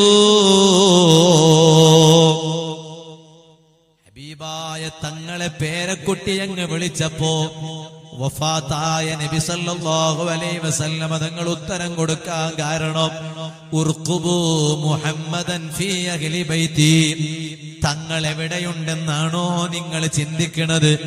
മഹാന്മാരായ തങ്ങന്മാരെവിടെയാണോ ആ തങ്ങന്മാരെ കൂടെയാ. അതുകൊണ്ട് ഹബീബായ തങ്ങളെ എനിക്കും നിങ്ങൾക്കും വേണോ? നിങ്ങൾ അഹ്ലെ ബൈത്തിന്റെ കൂടെ നിന്നോളൂ. ഈ പാവപ്പെട്ട ഞാനായാലും നിങ്ങളായാലും ഈ ദാറുൽ ഹുദ എന്ന സ്ഥാപനത്തിന്റെ മുറ്റത്ത് എത്തിച്ചേരാനുണ്ടായ കാരണോ ബഹുമാനപ്പെട്ട തങ്ങളാപ്പാന്റെ വിളിക്കുത്തരം ചെയ്തിട്ടാണ്.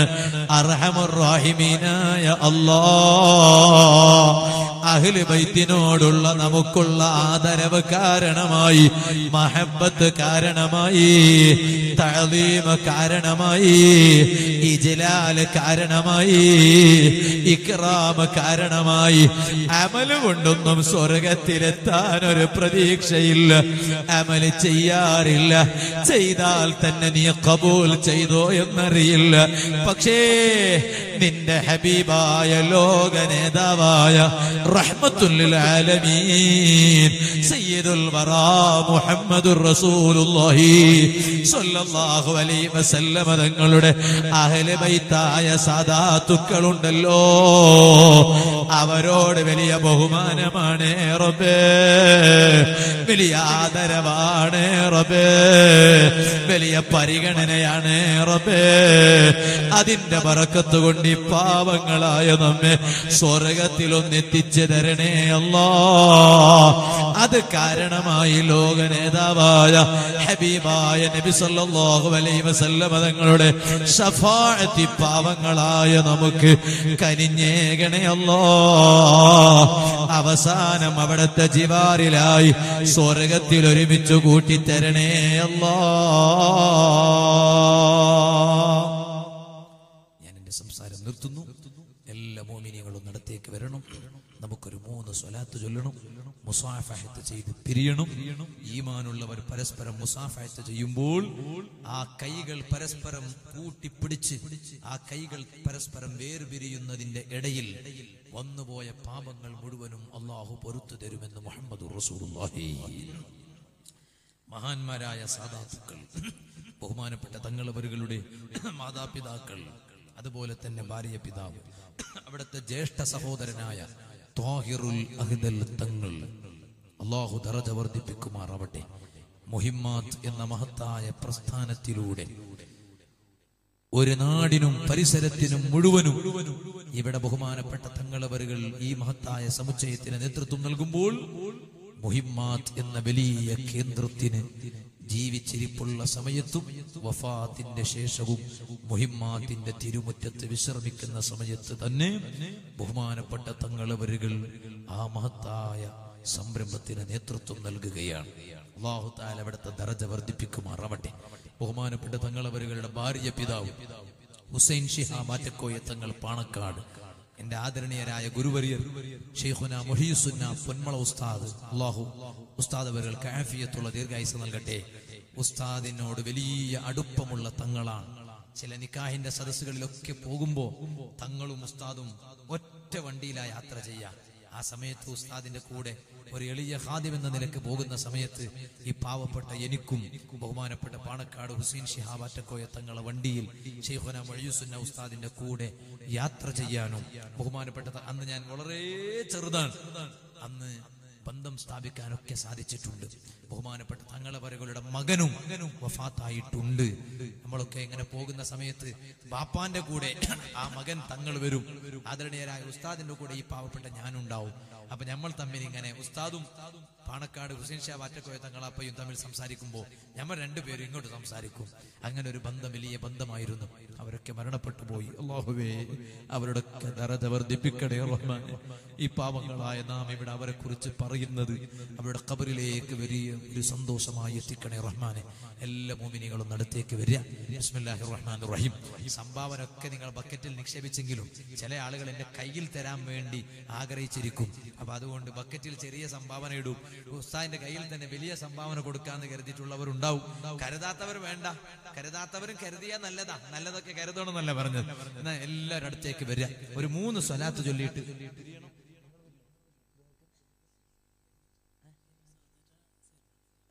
ശരി കൊടുക്കാനുണ്ടല്ലേ?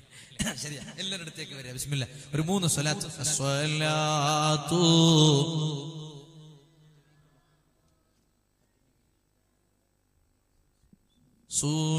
റസൂലല്ലാഹ് അസ്സലാത്തു വസ്സലാമു അലൈക യാ ഹബീബല്ലാഹ് അസ്സലാത്തു വസ്സലാമു അലൈക യാ റസൂലല്ലാഹ്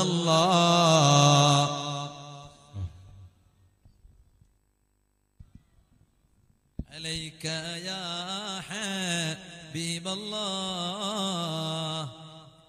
എന്റെ കയ്യിലും സംഭാവന നന്നാ സ്വീകരിക്കട്ടോ. അല്ലാഹു ബർക്കത്ത് ചെയ്യട്ടെ. അല്ലാഹു നമ്മുടെ സദസ്സ് കബൂൽ ചെയ്യുമാറാവട്ടെ. ചെറിയൊരു ദുആ തങ്ങൾ വരുന്നില്ല ഇൻഷാ അല്ലാഹ്. എന്നിട്ട് അത് കഴിഞ്ഞിട്ട് തബറുക്കിന്റെ ശീരനെ കൊടുക്കും. അല്ലാഹു അത് കഴിക്കുന്ന എല്ലാവരുടെ അസുഖങ്ങളും മാറ്റിത്തരട്ടെ. അൽഹംദുലില്ലാഹ്. ഒരു 3 തഹ്ലീൽ ഉറക്കെ ചൊല്ല. നാം ഇവിടെ പ്രത്യേകം പറഞ്ഞ മഹാന്മാരായ സാദാത്തുക്കളുടെ പേരിലൊക്കെ.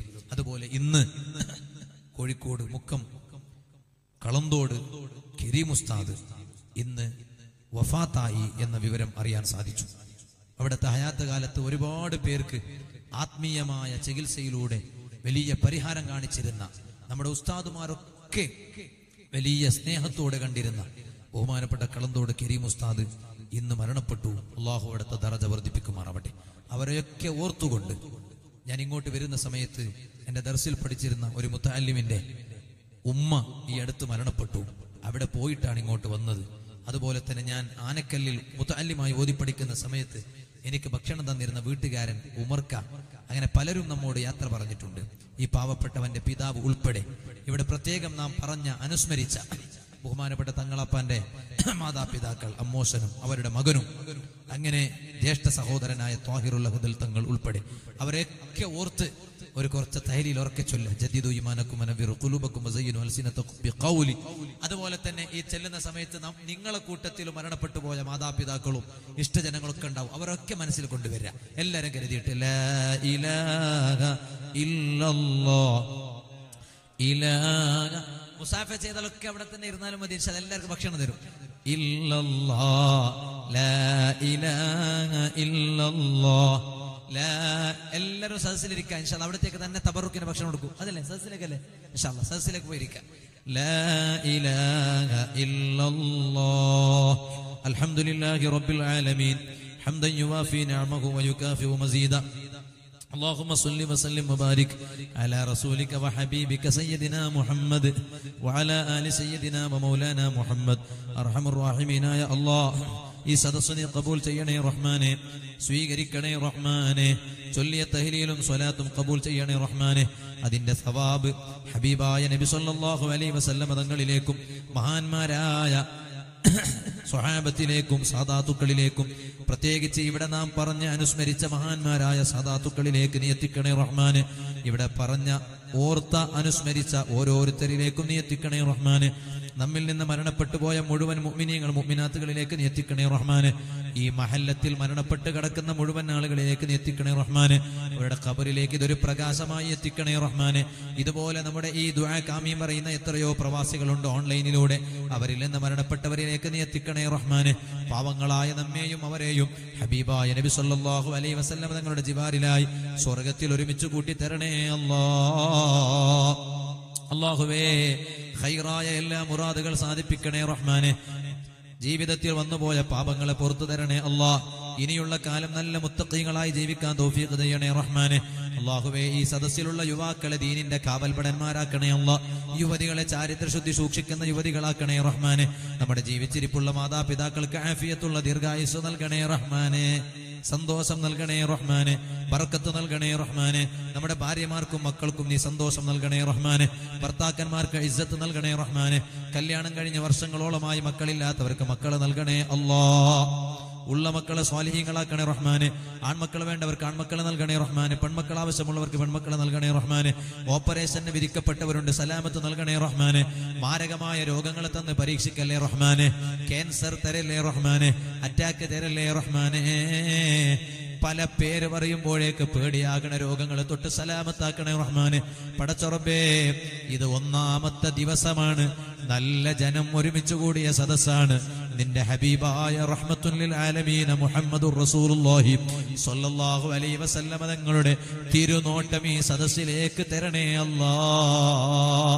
മരിക്കുന്നതിന് മുമ്പായി കഅബയെ ഒന്ന് നേരിൽ കാണാൻ തൗഫീഖ് ചെയ്യണേ റഹ്മാനെ. മഖ്ബൂലും മബ്റൂറുമായ ഹജ്ജ് ഉംറ ചെയ്യാൻ തൗഫീഖ് ചെയ്യണേ റഹ്മാനെ. ഹബീബായ റഹ്മത്തുൽ ലിൽ ആലമീൻ മുഹമ്മദുർ റസൂലുള്ളാഹി സ്വല്ലല്ലാഹു അലൈഹി വസല്ലം തങ്ങളെ ഒരു തവണയെങ്കിലും മനാമിൽ കാണിക്കണേ അല്ലാഹ്. മദീനയിലെത്താൻ തൗഫീഖ് ചെയ്യണേ റഹ്മാനെ. ഈ ദുആ നീ ഖബൂൽ ചെയ്യണേ റഹ്മാനെ. എത്രയോ പ്രവാസികൾ കർണാടക സുന്നി ഓൺലൈൻ ക്ലാസ് റൂമിലൂടെ ലൈവായി കണ്ടുകൊണ്ടിരിക്കുകയാണ്. പ്രവാസികൾക്ക് 100 കണക്കിന് പ്രയാസങ്ങൾ പറയാനുണ്ട്. അല്ലാഹുവേ, സൗദിയിലുള്ളവർക്ക് പ്രത്യേകിച്ചും UAE ഉള്ളവർക്കുമുണ്ട്, ഖത്തറിലുള്ളവർക്കുമുണ്ട്, ഒമാനിലുള്ളവർക്കുണ്ട്, ബഹ്റൈനിലുള്ളവർക്കുണ്ട്, കുവൈത്തിലുള്ളവർക്കുണ്ട്. യാ അല്ലാഹ്, നമ്മുടെ സുന്നത്ത് ജമാഅത്തിന്റെ പ്രവർത്തകരിൽ പലരും വലിയ പ്രയാസത്തിലാണ്. ICF-ന്റെയും RSCയുടെയും കർണാടകയുടെ സുന്നത്ത് ജമാഅത്തിന്റെ കൂട്ടായ്മയായ കർണാടക കൾച്ചറൽ ഫൗണ്ടേഷൻ KCF-ലെ പല പ്രവർത്തകരും വലിയ പ്രയാസത്തിലാണ്. ഞാൻ ഇവിടെ വന്നപ്പോൾ ഭക്ഷണം കഴിച്ച വീട്ടിൽ കയറിയപ്പോൾ ആ സഹോദരനും ഒരുപാട് കാര്യങ്ങൾ എന്നോട് പറഞ്ഞു. ഇതുപോലെ പലരുമുണ്ട്. നീ എല്ലാവർക്കും ബറക്കത്ത് നൽകണേ അല്ലാ. ഖൈറായ വഴികളെ നീ കാണിച്ചു കൊടുക്കണേ അല്ലാ. നമ്മുടെ എല്ലാ സംഘടനകളും സ്ഥാപനങ്ങളും പ്രവർത്തിക്കുന്നത്, നമുക്കൊരു ഊർജ്ജസ്വലത കിട്ടുന്നത് പ്രവാസികളുടെ സഹകരണം കൊണ്ടാണ്. അവരെ നീ വഷളാക്കല്ലേ അല്ലാ. ഈ ദുആ നീ ഖബൂൽ ചെയ്യണേ റഹ്മാനേ. ഇവിടെ ഈ മഹത്തായ പ്രസ്ഥാനത്തിന് നേതൃത്വം നൽകുന്ന ആദരണീയരായ തങ്ങൾ ഉസ്താദിന് ആഫിയത്തുള്ള ദീർഘായുസ് നൽകണേ അല്ലാ.